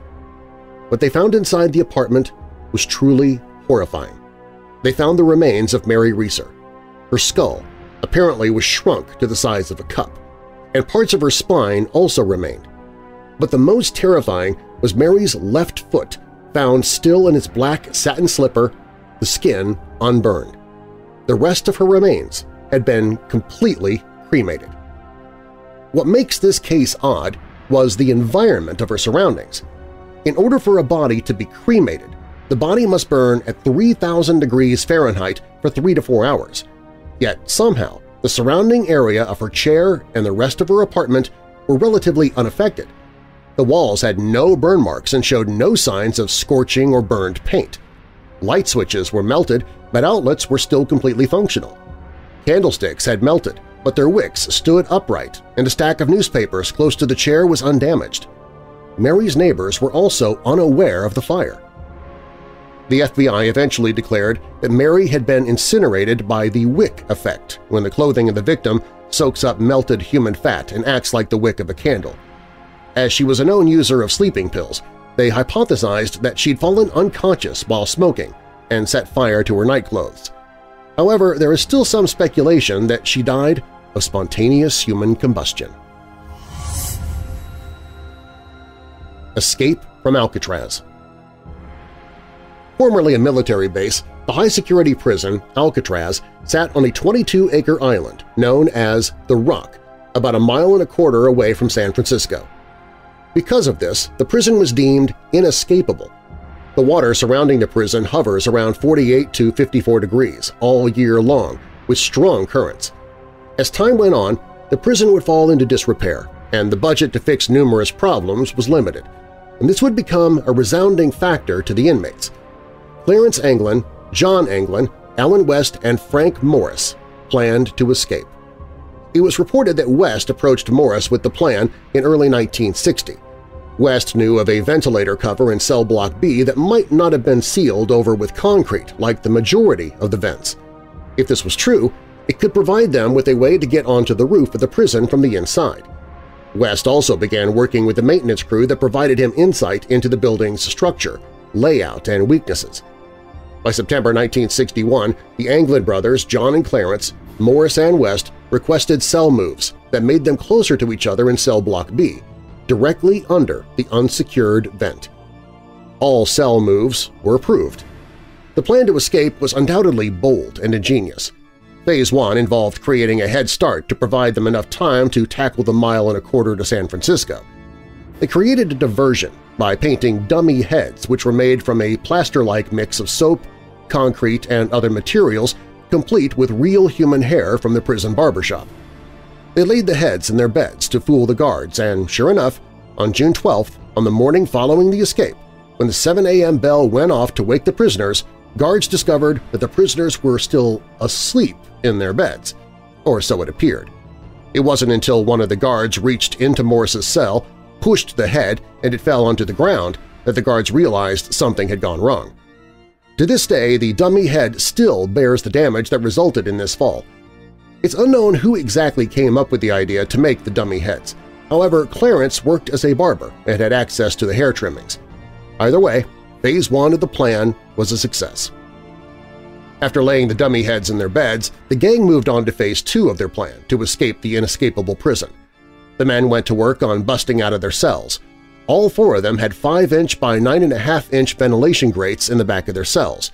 Perhaps it came from his time in maintenance. West knew that the wall surrounding the grates was less than 6 inches thick, making it possible for each man to expand the hole in their cell to fit through. For months, the prisoners spent time drilling small, close-knit holes around the cover of the ventilation grates using crude, handmade tools like spoons stolen from the kitchen and a drill made from a vacuum cleaner motor. These holes made it possible to remove the entire small section of the wall around the air vents, which they covered with their musical instruments or fake covers made of cardboard. These holes allowed them to access a utility corridor that was directly behind their cells that was typically left unguarded. From there, they were able to climb up to a hidden land area directly above the cell block where they'd been working in secret for several months. In this area, they were able to make the dummy heads, the tools and other items they would use in their escape. However, it's worth noting that West never made it to his landing spot during the escape because he was unable to break through the last portion of his wall around his ventilation grate. Consequently, he was left behind.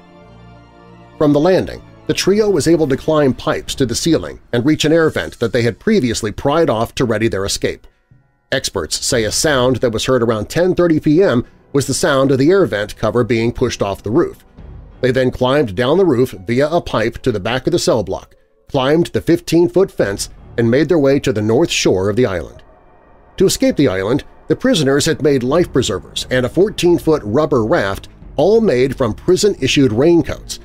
They gathered over 50 raincoats for the job, possibly stitching them together using sewing machines, and vulcanized the rubber coats by holding the seams up to the heat from the steam pipes. The raft was inflated by using a concertina. Once it was realized that the prisoners were missing, Alcatraz went into lockdown as a search began. Guards quickly found the hidden workshop, the hole in the ceiling, and footprints on the roof and on the ground at the pipe where they climbed down. The FBI joined the case as well as the Coast Guard and the Bureau of Prison Authorities in a wide-scale search, but the escapees, as well as their raft, were never seen again. The Shepherd Murder Case. On February 21, 1945, Dr. Samuel Shepherd and Marilyn Reese were married and settled near Lake Erie, Ohio. 2 years later, they had their first and only child, which they affectionately nicknamed Chip. Samuel was a respected neurosurgeon, and the couple was believed to have a happy marriage. Their small suburban community was the kind where everyone was close-knit. They were all friends. On July 3, 1954, the Shepherds hosted a party for all of their neighbors, which included dinner, drinks, and a movie. Just after midnight, Samuel fell asleep on the couch, and Marilyn said her goodbyes to the guests.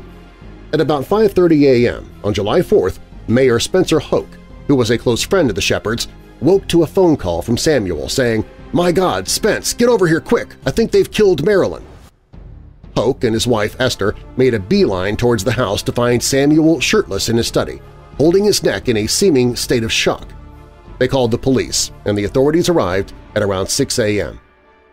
According to the police report, Marilyn's body was found lying upwards and her face was turned towards the door. She was beaten beyond recognition. She had over 20 gashes carved deep into her face and scalp. The sheets were covered with blood, and the walls were dripping with heavy spatter. Her pajamas were partially removed, leaving her exposed. The autopsy reported that her time of death was around 4:30 a.m. Sadly, it was also revealed that Marilyn had been 4 months pregnant with their second child. According to Samuel, he had been asleep downstairs when he heard Marilyn shout his name. He ran upstairs and found her being attacked by a white form. They fought, but then Samuel had been hit on the back of his neck and was knocked out. When he awoke, Marilyn was dead, and the white form was gone. He then ran to Chip's room and thankfully saw him alive and sleeping soundly. He then went downstairs and then saw the white form exiting through the back door. He chased the tall and bushy-haired figure down to the shores of Lake Erie. Samuel then explained that he lunged or jumped and grasped at the strange figure, but then he said, "I felt myself twisting or choking, and that terminated my consciousness." When Samuel came to, it was nearly dawn, and his shirt and watch were missing. However, even though he was the only witness to the crime, Samuel became the most likely suspect. On December 21, 1954, after extensive deliberating for 4 days, the jury found Shepherd guilty of second-degree murder. He was sentenced to life in prison, but staunchly maintained his innocence. Eventually, his life sentence was overturned, and the real story about what happened to Marilyn Shepherd remains a mystery. The killing of Ken Rex McElroy.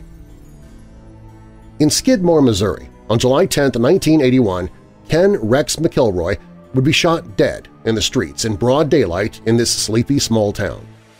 There were among 60 witnesses that saw the event, but to this day, the crime remains unsolved. Ken Rex McElroy grew up in a poor family and left school by the 8th grade. It was believed that he was possibly largely illiterate, and at 18 years old he was injured by a metal slab falling on him at a construction site. The incident left him with chronic pain, and some attested his bizarre and violent behavior to a head injury as a result of the accident. McElroy was reported as being a 270-pound giant of a man, and a local farmer described him, "I think that Ken simply wanted to be big and important and have people afraid of him when he walked down the street. And he got that. They were."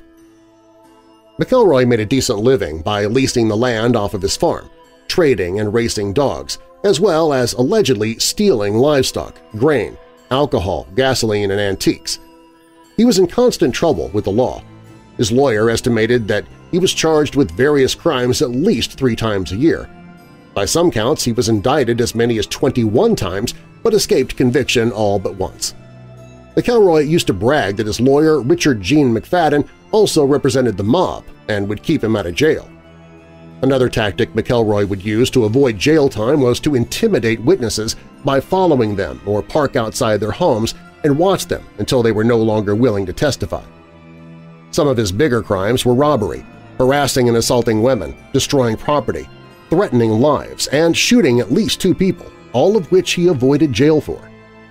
Police were also afraid of confronting McElroy since he was almost always heavily armed and didn't think twice before shooting a cop. The people of Skidmore felt abandoned by the justice system that couldn't stop McElroy from causing havoc in their town. On April 25, 1980, in Ernest Bo Bokenkamp's general store, the store clerk Evelyn Sumi would ask McElroy's 8-year-old daughter Tanya to return a piece of candy that she didn't pay for. When McElroy learned of the situation, he became so enraged he began stalking the Bokenkamp family. On July 8, 1980, McElroy drove to the alley behind the general store. Once there, he threatened Bo Bokenkamp and shot the 70-year-old grocer in the neck at close range with a shotgun. This was the second time he had shot someone. The first time was local farmer Romaine Henry, whom McElroy shot in the stomach after Henry was chasing him off of Henry's land. Miraculously, Bo Bokenkamp survived the shot, and McElroy was arrested and charged with attempted murder. His preliminary trial was set for August 18, 1980, and in his usual fashion, McElroy tried to intimidate the Bokenkamp family and supporters from testifying. Bokenkamp's wife said the following, "You can't know how intimidating it was after that. Before his trial, he'd drive up to our house in his pickup at night and just sit there. Sometimes he'd fire his gun. It was frightening."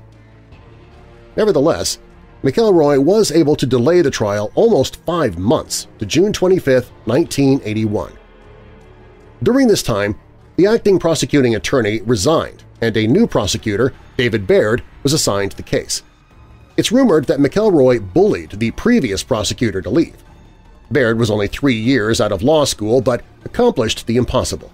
He was able to convict McElroy of a crime. Granted, he was only convicted of second-degree assault. The jury set a maximum sentence of 2 years, and the judge freed him on a $40,000 bail bond pending the appeal. This is because Baird lessened the charge from attempt to kill to knowingly caused serious physical injury. Soon after he was released, he was bizarrely spotted with a rifle and bayonet at the town's local bar, D&G Tavern, where he was making graphic threats about killing Bo Bokenkamp. He was then arrested and then quickly released for violating bail by being armed. On July 10, 1981, there was a local meeting at the town's Legion Hall, just down the street from the D&G Tavern. As many as 60 residents attended, including the mayor and the sheriff. During the meeting, the whole topic of discussion was what they could do legally to prevent McElroy from harming anyone else. County Sheriff Dan Estes suggested a neighborhood watch, but the mindset was said perfectly by one attendee.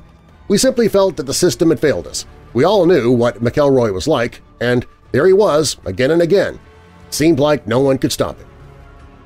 During the meeting, a local said that they'd spotted McElroy and his young wife Trina on their way to grab drinks at the D&G Tavern. The meeting was quickly adjourned, and the 60-odd people who were at the meeting quietly descended on the tavern, flanking McElroy's truck. Some of the attendees went into the bar and waited for McElroy to finish his drinks. Upon returning to the truck, where Trina was sitting in the passenger seat, McElroy lit a cigarette.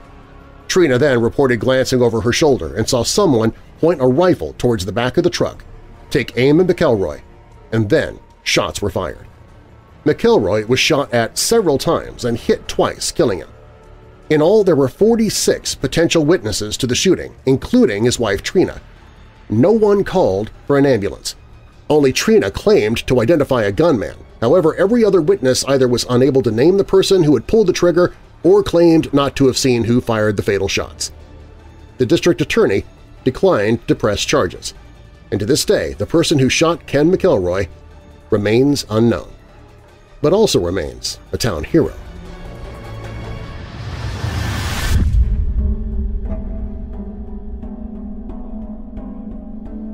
We are almost to the end of this long list.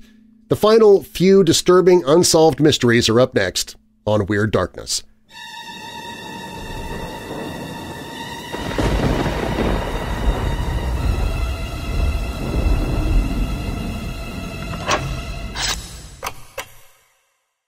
Remember staying up late at night while growing up, watching your local TV station's horror host presenting a terrible B-horror movie or so bad it's good sci-fi flick from the 1950s? That's what the Monster Channel at WeirdDarkness.tv has to offer, all day, every day. You can visit WeirdDarkness.tv and immediately be entertained by a horror host and horrible movie. You can even invite your friends to watch with you and use the chat feature to talk about what you're watching. And our monthly Weirdo Watch Party takes place there as well. Get your frights and funnies 24/7, 365 at WeirdDarkness.tv.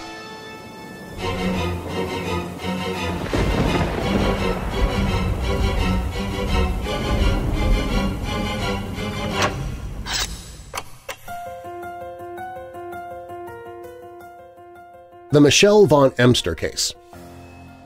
On April 15, 1994, in San Diego, California, around Sunset Cliffs, two surfers found the body of 25-year-old Michelle Von Emster floating face down in a kelp bed. The body was taken to the lifeguard headquarters. She was found naked, wearing only a brass bracelet and 2 rings. She had a butterfly tattoo on her shoulder and had long brown hair. Medical examiner Robert Engel also noticed that she had large, tearing-type wounds with missing tissue as the body was missing most of its right leg. He believed that Michelle had not been in the water long and marked her death as unknown. Nevertheless, there was an overwhelming consensus her death was caused by a shark attack. One day later, on April 16th, a formal autopsy was conducted by a medical examiner, Brian Blackburn. In addition to her right leg being missing from the thigh down, Michelle's neck had been broken as if she'd been in a car wreck and had broken ribs, scrapes, bruises, and contusions on her face. Sand was also found in her mouth, throat, lungs, and stomach. Furthermore, the autopsy revealed that she'd been alive when the injuries were inflicted. According to Blackburn's timeline, he concluded she got into the water around midnight and this was indeed a shark attack because lifeguards, harbor police, and marine biologists at Scripps Institution of Oceanography told him so. However, there are things that don't add up for the cause of death being a shark attack. Blackburn had never seen a death caused by a shark before, and neither had anyone who initially saw the body. The experts at the Scripps Institution had never seen Michelle's body, making their initial inquiries questionable. Additionally, many experts say today the death wasn't caused by a great white, as the autopsy stated, including Ralph Collier, the leading expert in Pacific Coast white shark behavior and ecology. After seeing Michelle's body, Collier said, "When a shark bites off part of a limb, the break is clean, almost like you put it on a table saw. What remained of Michelle's femur was nothing but.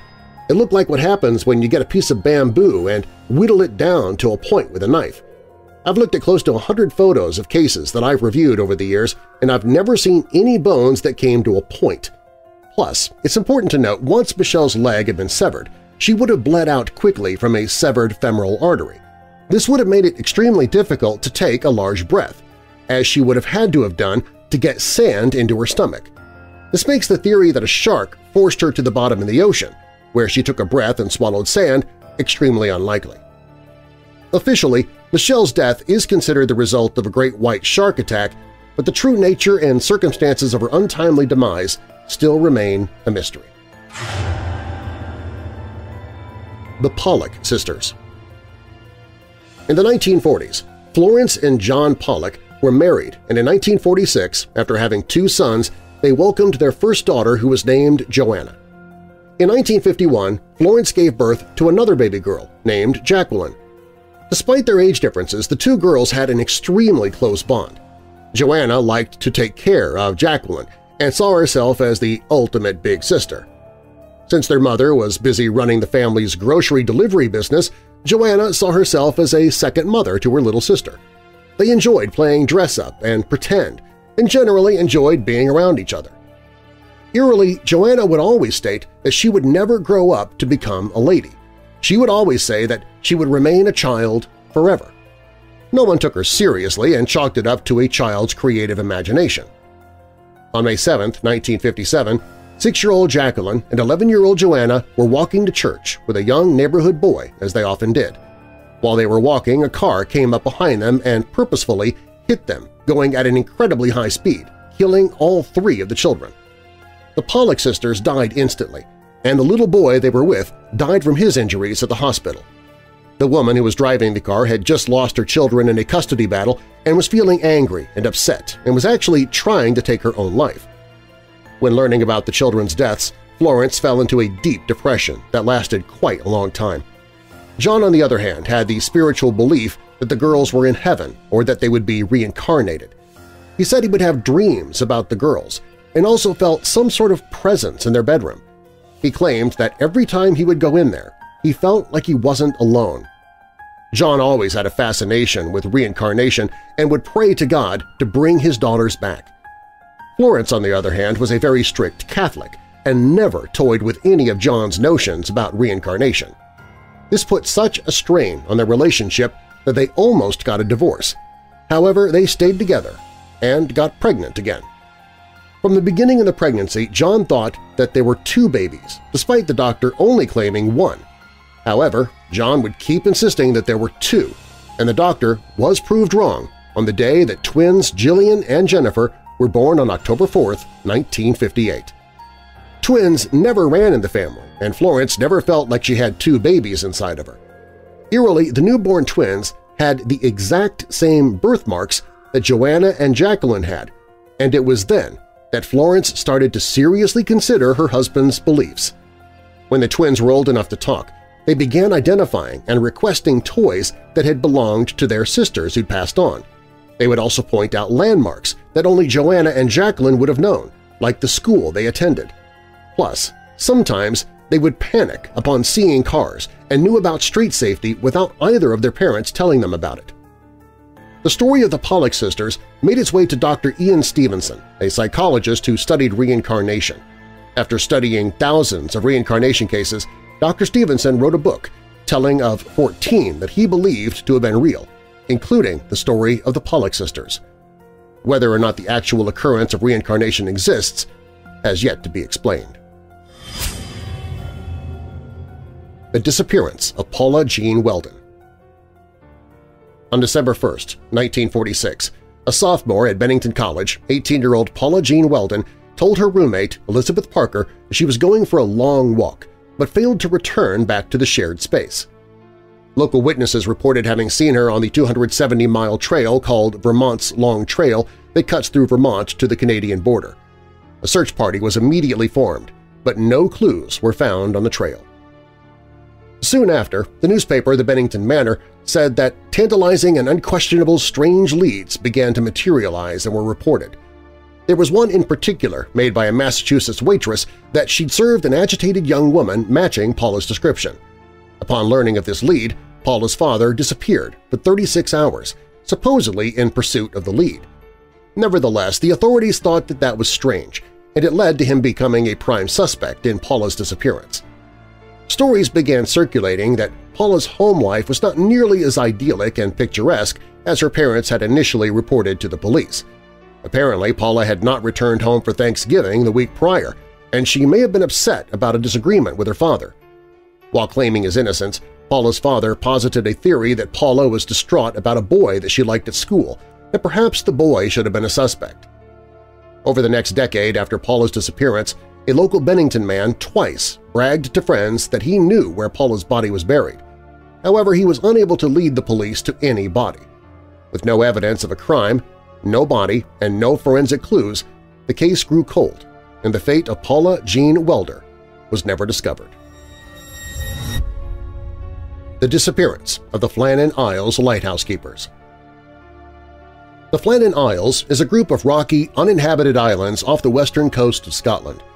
The islands are best known to be adorned by sheep, and shepherds often sail their flock there to graze. Sheep that grazed on the Flannan Isles were believed to give birth to twins or recover from illness. Despite it being a paradise for the woolly critters, rumors of a haunted spirit have prevented shepherds from ever staying overnight. In 1896, the Board of Trade funded the construction of a lighthouse on the largest of the Flannan Isles, Eileen Moor. In December 1899, the lighthouse was completed and lit for the first time. 4 lighthouse keepers were assigned to maintain the lighthouse and work a rotation of 6 weeks on, 2 weeks off. This meant there were always 3 men on the island at the same time. In mid-December 1900, The three men on the island were 43-year-old principal keeper James Ducat, who had a wife, 4 children, and 20 years of experience, the 40-year-old occasional keeper Donald MacArthur, who was married and covering for the first assistant keeper who was on sick leave, and the 28-year-old second assistant keeper Thomas Marshall. The fourth keeper, Joseph Moore, was off duty. Around midnight on December 15th, the steamship Arctur passed by the Isles. Captain Holman noticed that he could not see the light from the lighthouse even though the conditions should have allowed him to. When the Arctur arrived in port, they reported the light's absence, even though this was never communicated to the Northern Lighthouse Board. On December 26th, the lighthouse tender ship Hesperus made a routine visit to Eileen Moore. When nearing the island, Captain James Harvey found it odd that the Scottish flag had been removed from the flagpole. He then sounded the horn to get the attention of the 3 lighthouse keepers, but there was no response. They then attempted firing a flare, but again, no response. Joseph Moore was on board the Hesperus, and with no signal coming from the island, he was sent ashore. Upon arriving at Eileen Moore's East Landing, nothing appeared amiss. Everything seemed normal, just as he had left it. He went up the island to find the entrance gate, the entrance door, and the door after that all shut. However, the kitchen door was found open, and it was discovered that the fire had not been lit for several days. All of the clocks had stopped. "I then entered the rooms in succession," Moore reported. "I found the beds empty, just as they had left them in the early morning." The bodies of the 3 men were never found, and their disappearance still remains a mystery to this day. The murder of Betty Shanks. On September 19, 1952, 22-year-old Betty Shanks got off the train at Days Road Terminus in Grange, which is a suburb of Brisbane, Queensland in Australia. She was attending classes at the University of Queensland, and after she got off the train, started her short walk home. However, she would never arrive. Her violently beaten body was found on the corner of Carberry and Thomas Streets in the garden of a house the next morning at 5:35 a.m. by a policeman who lived nearby. At the time, it became one of Queensland's most notorious investigations ever. Despite many theories, the suspect was never convicted, and her murder is still unsolved. There are many books written by authors speculating who did it. Many have come forward and confessed, but all of them have proven to be false. As of today, there is still a $50,000 reward for information to solve the mystery. The Leatherman. The Leatherman was a particular vagabond who was famous for wearing his handmade leather clothes and traveled an annual route between the Connecticut River and the Hudson River, roughly from 1857 to 1889. His repeating voyage took him to certain towns in western Connecticut and eastern New York, and he would return to each town every 34 to 36 days. Living in rock shelters, he stopped at towns along his 365-mile loop for food and supplies. It was unclear what he did for work. One shopkeeper kept a record of his usual store order: 1 loaf of bread, a can of sardines, 1 pound of fancy crackers, a pie, 2 quarts of coffee, 1 gill of brandy, and a bottle of beer. An article from the Burlington Free Press dating April 7, 1870, refers to him as the leather-clad man and states that he rarely spoke, and when people addressed him, would simply speak in monosyllables. According to rumors, he was from Picardy, France. Even though he was fluent in French, he communicated mostly with grunts and gestures, rarely using the little English that he knew. When asked about his background, he would abruptly end the conversation. Even upon his death from cancer in 1889, the Leatherman's true identity remained unknown and is still a mystery to this day. The Severed Feet Mystery. In 2007, a girl was walking along a beach in British Columbia when she found a sneaker that had washed up on shore. To her horror, she found that a human foot was inside. Since then, a number of severed feet have washed ashore. The feet have been connected to 5 men, 1 woman, 3 of an unknown sex. Throughout the years, the case still remains a mystery, with many theories floating around the general public and the media as to who the feet belong to.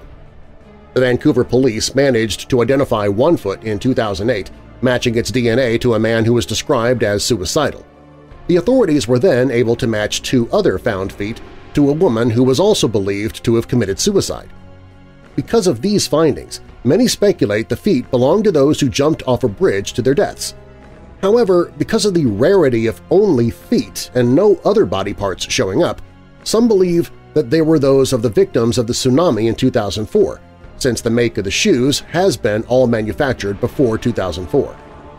Whatever the source these feet are coming from, they've left the world and authorities stumped. The Case of Jeanette De Palma. In 1972, in Springfield, New Jersey, a dog brought a decomposing forearm to its owner. They quickly alerted police, and this prompted a police search, and a body was soon found afterward atop a cliff. The body was identified as Jeanette De Palma, a 16-year-old who'd gone missing for 6 weeks. Like rapid fire, rumors about the cause of her death began to spread. The hill where she was discovered was covered with occult symbols, and many were led to believe that her body was placed on a makeshift altar. Many locals, plus even some police members, pointed their fingers at a coven of witches, otherwise known as Satanists, who were rumored to have used De Palma for a human sacrifice. Because of a flood, many of the case's details had been destroyed. However, some reports from local papers mentioned that police couldn't determine the cause of death due to her badly decomposed body. Authorities investigated a local homeless man who was a prime suspect, only to find no connection with the killing.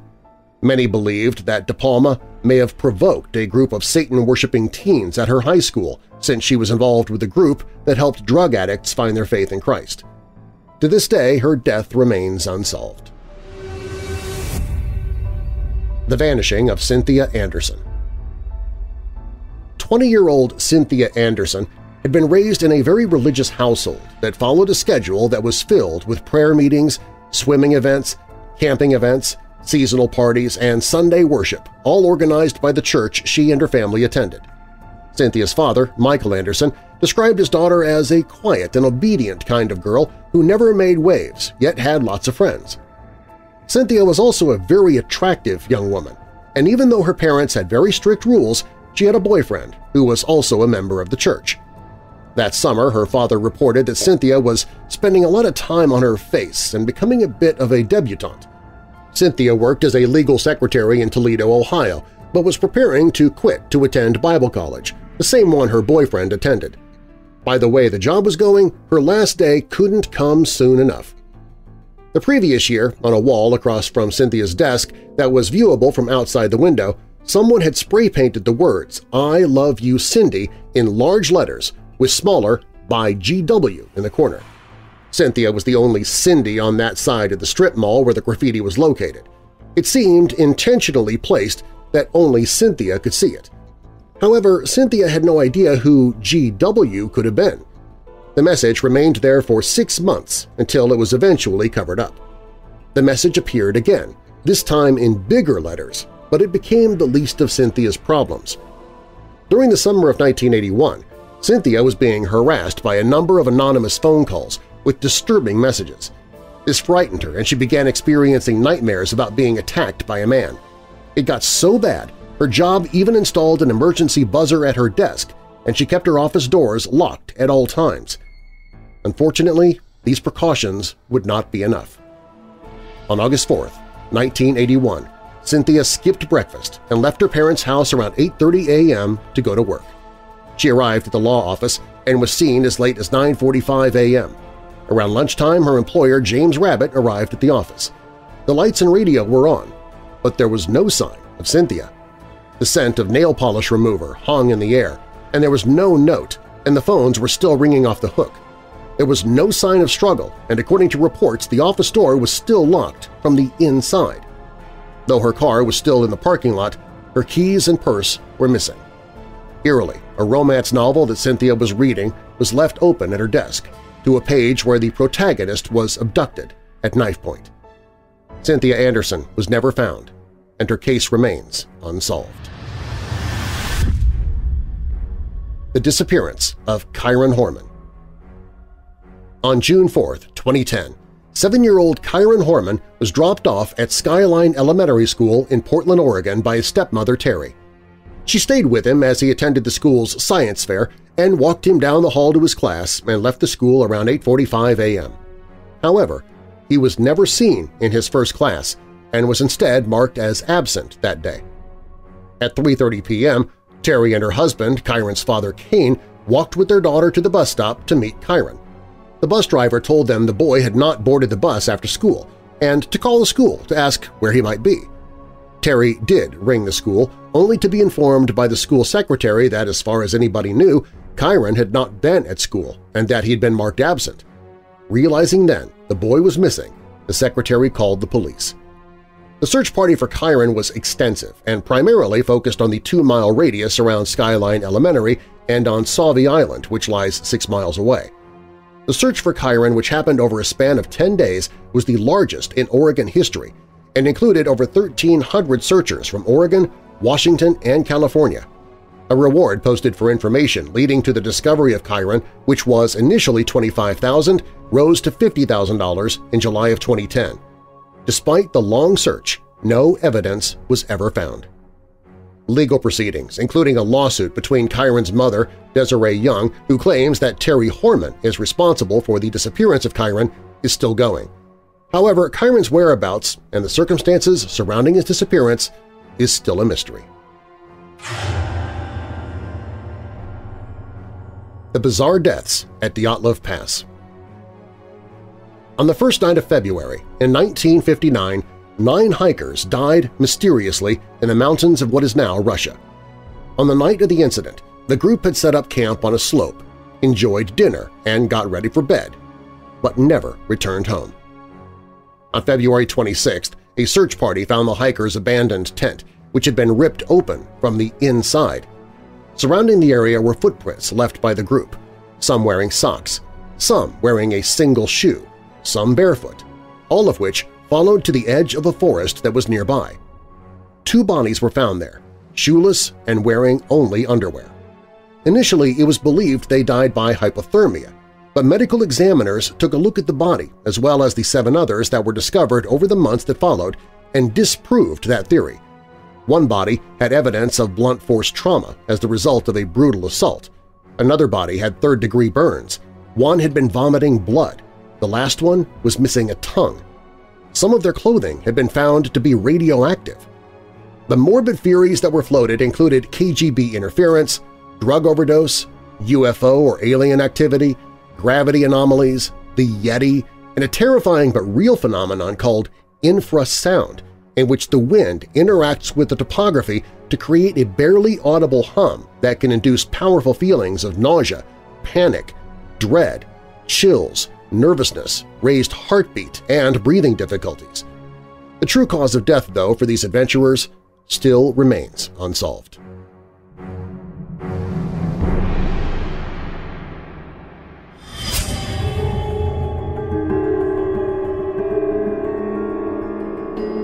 Up next, unsolved mysteries are fascinating. We want to know who was D.B. Cooper, what happened to him, who committed the Black Dahlia murder, who was Jack the Ripper.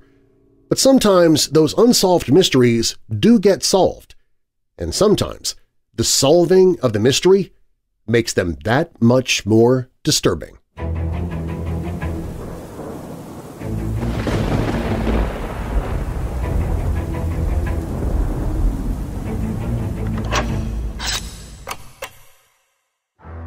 No matter the time of day or season, sometimes you need to find a way to rid yourself of those ghostly chills that bring raised hairs and goosebumps to your skin. Other times you're looking for those ghostly chills. Either way, it sounds like you need a mug of Weird Dark Roast coffee. Weird Dark Roast coffee has deep notes of cocoa, caramel, and a touch of sinister sweetness that'll send shivers down your taste buds. This is an exclusive coffee that I selected specifically for you, my weirdo family. Weird Dark Roast is not available in stores, coffee houses, mad scientist labs, or even the dark web, but you can find it at WeirdDarkness.com/coffee. Weird Dark Roast coffee, fresh roasted to order so it's as fresh as it can be when it lands on your doorstep and knocks 3 times. Grab yours now at WeirdDarkness.com/coffee. That's WeirdDarkness.com/coffee. Weird Dark Roast coffee does not actually knock on your door because it doesn't have arms or hands, so if you hear knocks at the door and no one answers when you ask who it is, it's probably paranormal and you should just leave the door shut and locked.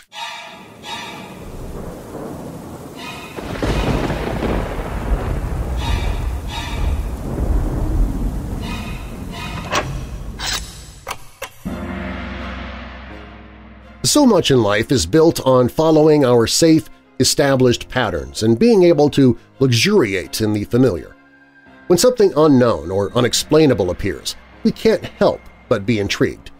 And when an explanation for the unknown is offered, sometimes that explanation is still so extraordinary that, while it might close the mystery, it does nothing to settle our shaken nerves. The following mysteries have all been solved, but every one of them has left us disturbed. In January 2007, 13-year-old Ben Ownby disappeared from a school bus stop in rural Missouri. A witness saw the white pickup truck that carried Ownby away, which eventually led police to the one-bedroom apartment of 41-year-old Michael Devlin. Upon arriving at the scene, investigators not only discovered Ownby alive and well, but another boy, Sean Hornbeck, who had been missing from the area for 4 years and was sitting comfortably on the couch. Devlin had quite literally been on the prowl in rural neighborhoods looking for a boy to victimize when he abducted Hornbeck and took him back to his apartment just 50 miles away. Eventually, Hornbeck was allowed out of the apartment to lead a relatively normal life, under the threat that if he tried to leave or tell anybody about his captivity, Devlin would kill his family. This arrangement, coupled with sexual abuse, lasted for 4 years, until Devlin decided Hornbeck was getting too old and he started looking for another child victim. That's when he spotted Ownby at the bus stop. With the eyewitness tip fresh in mind, officers happened to be responding to an unrelated call at Devlin's apartment complex when they spotted the white pickup. The next day, they questioned Devlin at the pizza shop where he worked, which was just around the corner from the police station. He confessed to kidnapping not one, but 2 boys. Authorities were stunned not only at his confession, but at the result. 2 abducted boys found alive not more than an hour's drive from their homes. Devlin received 74 life sentences for his crimes. J.C. Dugard was kidnapped in 1991, but the mystery of her whereabouts wasn't solved until 2009, when she was found and rescued from her kidnappers, Philip and Nancy Garrido. Dugard was 11 when the couple kidnapped her as she walked to the school bus stop in her neighborhood in Myers, California, near South Lake Tahoe. Philip and Nancy, a certified nursing assistant, held Dugard in captivity in a labyrinth of sheds and outbuildings that Philip had built in their backyard. He regularly sexually assaulted Dugard and forced her to raise the 2 daughters that she had with him. In August 2009, Philip went to UC Berkeley to inquire about hosting religious events on the campus and brought along the 2 girls. The campus staff member, Lisa Campbell, immediately became suspicious of him and requested a background check, which revealed Philip was a registered sex offender. He was required to attend a parole meeting where authorities uncovered that the children were Dugard's, and Dugard was the girl who'd been kidnapped in 1991. Shortly afterward, police raided the Garrido home and arrested Philip and Nancy, charging them with 29 felony counts. Philip was sentenced to 431 years in prison, while Nancy received 36 years to life.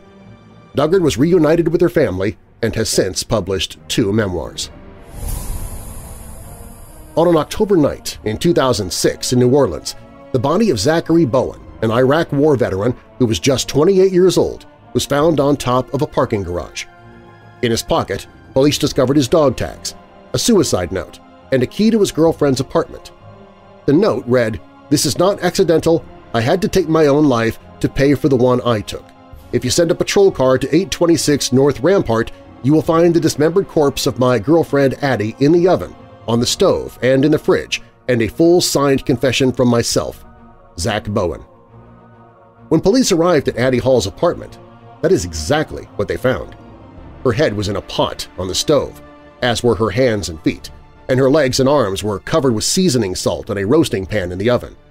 Upon further searches of the scene, police found Bowen's journal, in which he calmly described how he strangled Hall to death and, not surprised that he had no remorse for the act, decided it was time to leave this world. In the fall of 1941, while his wife Helen was recovering in the hospital from a broken hip, Philip Peters returned home to find a man going through his icebox. He confronted the man and was promptly beaten to death by the intruder with a cast-iron stove shaker. Worried neighbors came to check on Philip that evening, as they usually saw him every day. That's when they discovered his body. No evidence was present at the scene, dumbfounding police. Even more mind-boggling were the calls from neighbors and even Helen once she returned home, insisting that they heard someone in the house or telling of odd smells. Every time officers responded, they found nothing suspicious.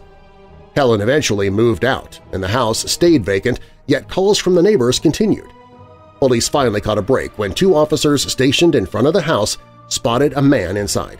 They rushed in just in time to see a pair of spindly legs disappearing into an attic trapdoor. The suspect, Theodore Coneys, was apprehended and confessed to murdering Philip Peters.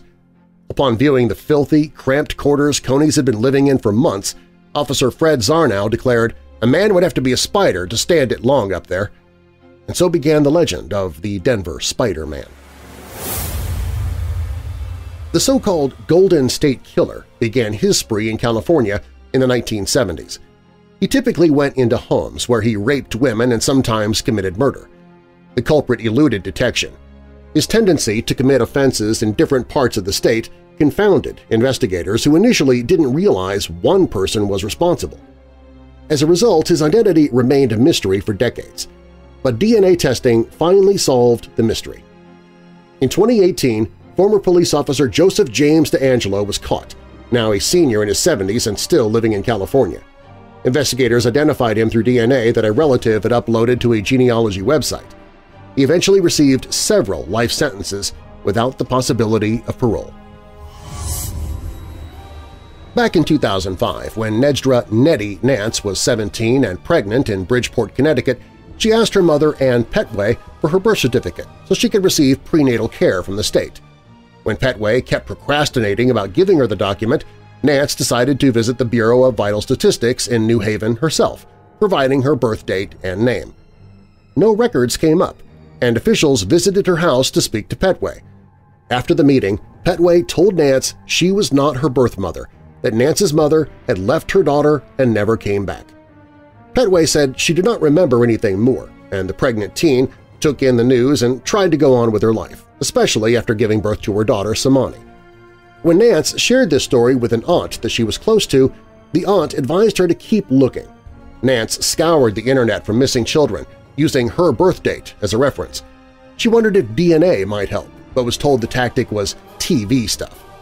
She then searched the website of the National Center for Missing and Exploited Children and found a picture of a missing baby girl who looked just like her daughter Samani as an infant. This meant Nance could be that missing baby girl.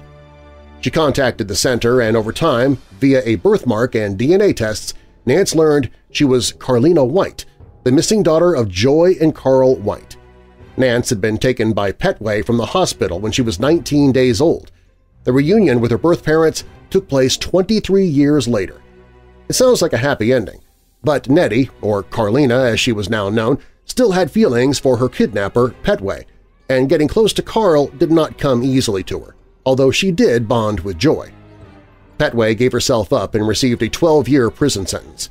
Nance, who now officially does go by Carlina White, is a motivational speaker and Instagram model, although the last time she spoke publicly was at a 2014 conference. On August 2, 1947, the Stardust, a plane operated by British South American Airlines, took off from Buenos Aires, Argentina, headed for Santiago, Chile. It never arrived. Minutes before the Stardust was supposed to land in Chile, radio operators received a series of Morse code signals from the pilot that said the same thing, STENDEC. After sending the signal 3 times, the plane and its 11 passengers and crew disappeared. What happened to the plane? And what did STENDEC mean? The mysteries prompted a string of theories, ranging from hypoxia to UFOs, to explain the Stardust's disappearance and the meaning of the string of letters. Was it an anagram of the word descent? One theory is that it was code for severe turbulence encountered, now descending, emergency crash landing. Some of the mystery was laid to rest decades later. In 1998, mountain climbers found detritus on Mount Tupungato in the Andes, and authorities suspected it was the Stardust. 2 years later, soldiers from Argentina combed through the site of the impact and discovered that the freezing temperatures on Mount Tupungato actually preserved the body parts of the passengers. Although the plane's wreckage has been found, the mystery of STENDEC endures. Sometimes, a murder victim is deemed to have passed of natural causes. Although rare in modern times, this was the case with Greg Flanagan, who was discovered deceased in a hotel room in 2010. Initially, a heart attack seemed to be the cause, but the medical examiner uncovered severe internal trauma and a small incision on Flanagan's scrotum and deemed the death a homicide. Due to the lack of forthcoming results of evidence after almost a year, Flanagan's wife, Susie, decided to hire a private investigator. While working alongside the police, the investigator examined the hotel room Flanagan had stayed in, where he found small indentations in the wall filled with toothpaste. Further examination uncovered that a bullet had left the room next door and entered Flanagan's room, piercing his scrotum and traveling through his body, causing severe internal damage. Police investigated the 3 men who had stayed in the next room over and learned that the guests had been drinking and fooling around with a loaded gun. The gun accidentally discharged and killed Flanagan. The man responsible for accidentally shooting Flanagan received a 10-year prison sentence. This story sounds like the beginning of a bad joke. Someone wakes up naked next to a Burger King dumpster. In this case in Richmond Hill, Georgia, with no recollection of the night before. For Benjamin Kyle, however, the situation was anything but humorous.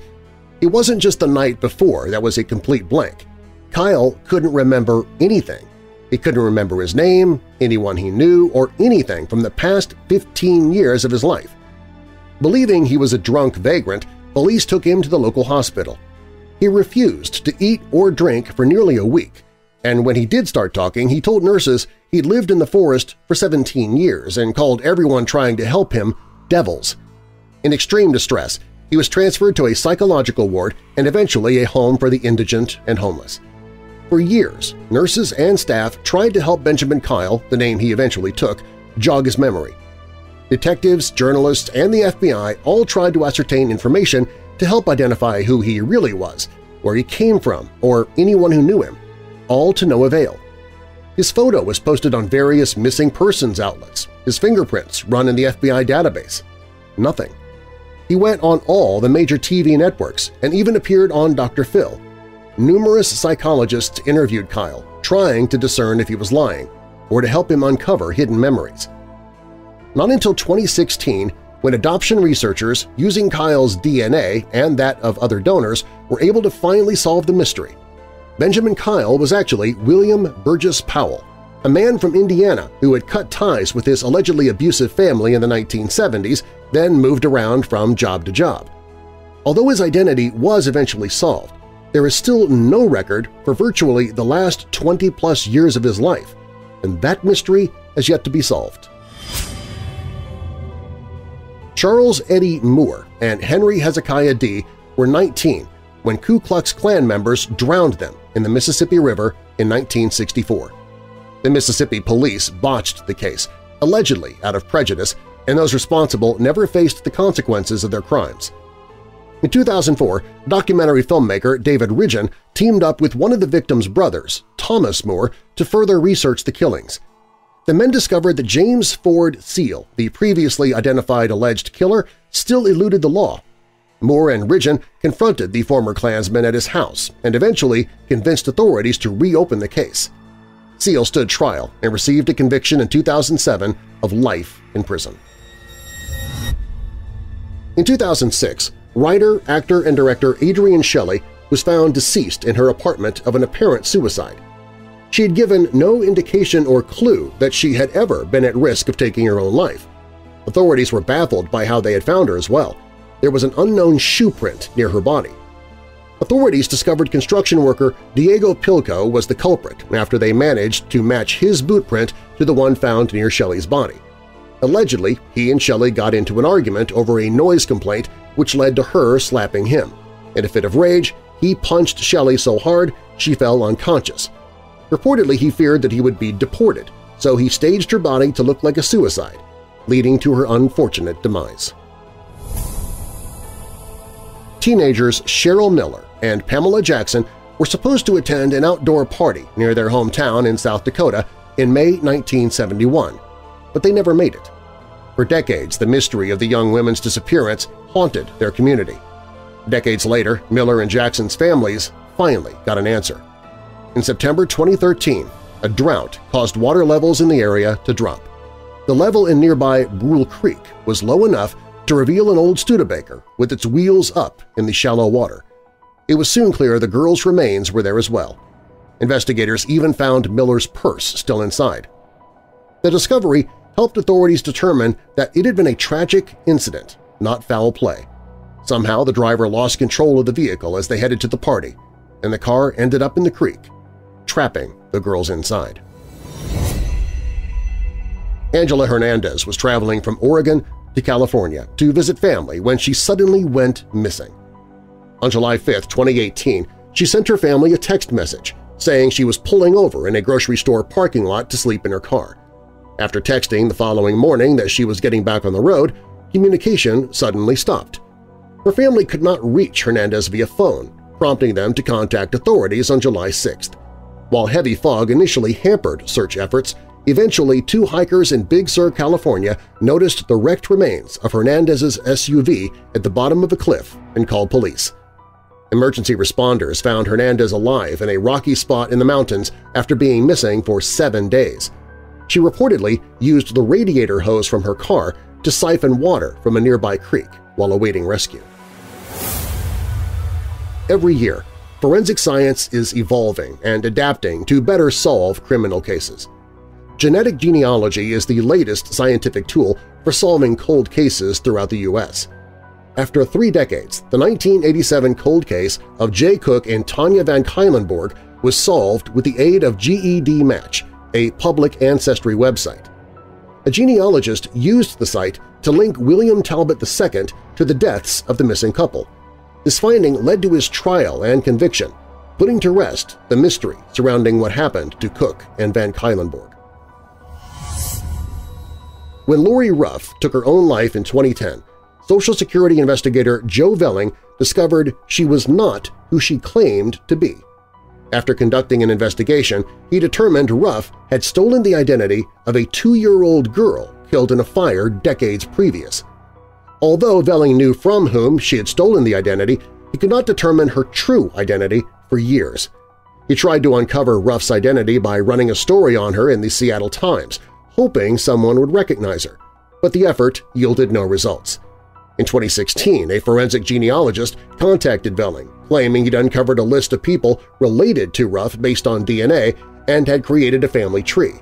With this family tree, Velling, who was now retired, found a relative to contact. After meeting with a family member, he finally determined the identity of the woman known as Lori Ruff. She was actually Kimberly McLean, a teenage runaway who left home when she was 18.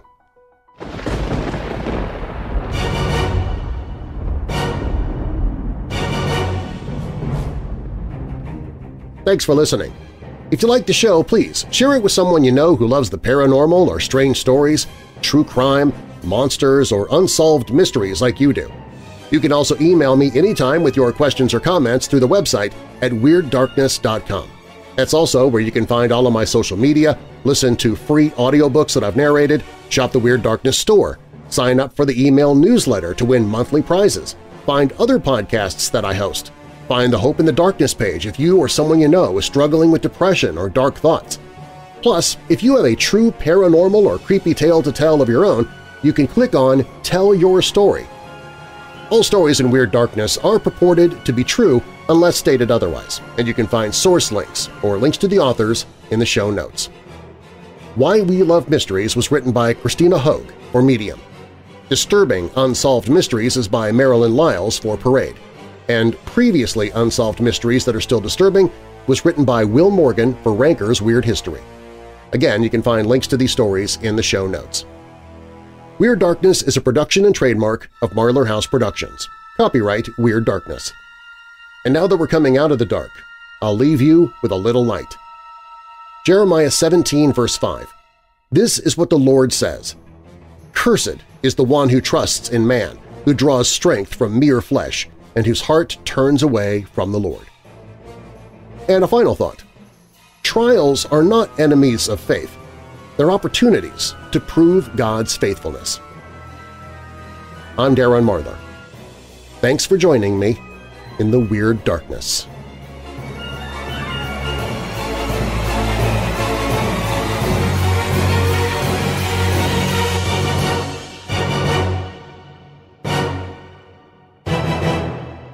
Hey, good news, Weirdos! We have just extended our sale in the Weird Darkness store, thanks to Mother's Day. So now through May 12th, everything in the Weird Darkness store is up to 35% off. That means huge savings on hoodies, phone cases, wall art, buttons, totes, clothes for your kids, and everything else. Maybe something for Mom. T-shirts are only $16, and we've got the really big ones for the guys, too. Start shopping at WeirdDarkness.com/store, and if you don't like what you see on the Weird Darkness store page, you can use the search function and find what you do like because there are hundreds of thousands of designs there to choose from. Start shopping by clicking on Store at WeirdDarkness.com. Remember, the sale ends May 12th, so jump on it now. WeirdDarkness.com/store. Hey Weirdos! Be sure to click the like button and subscribe to this channel, and click the notification bell so you don't miss future videos. I post videos 7 days a week. And while you're at it, spread the darkness by sharing this video with someone you know who loves all things strange and macabre. If you want to listen to the podcast, you can find it at WeirdDarkness.com/listen.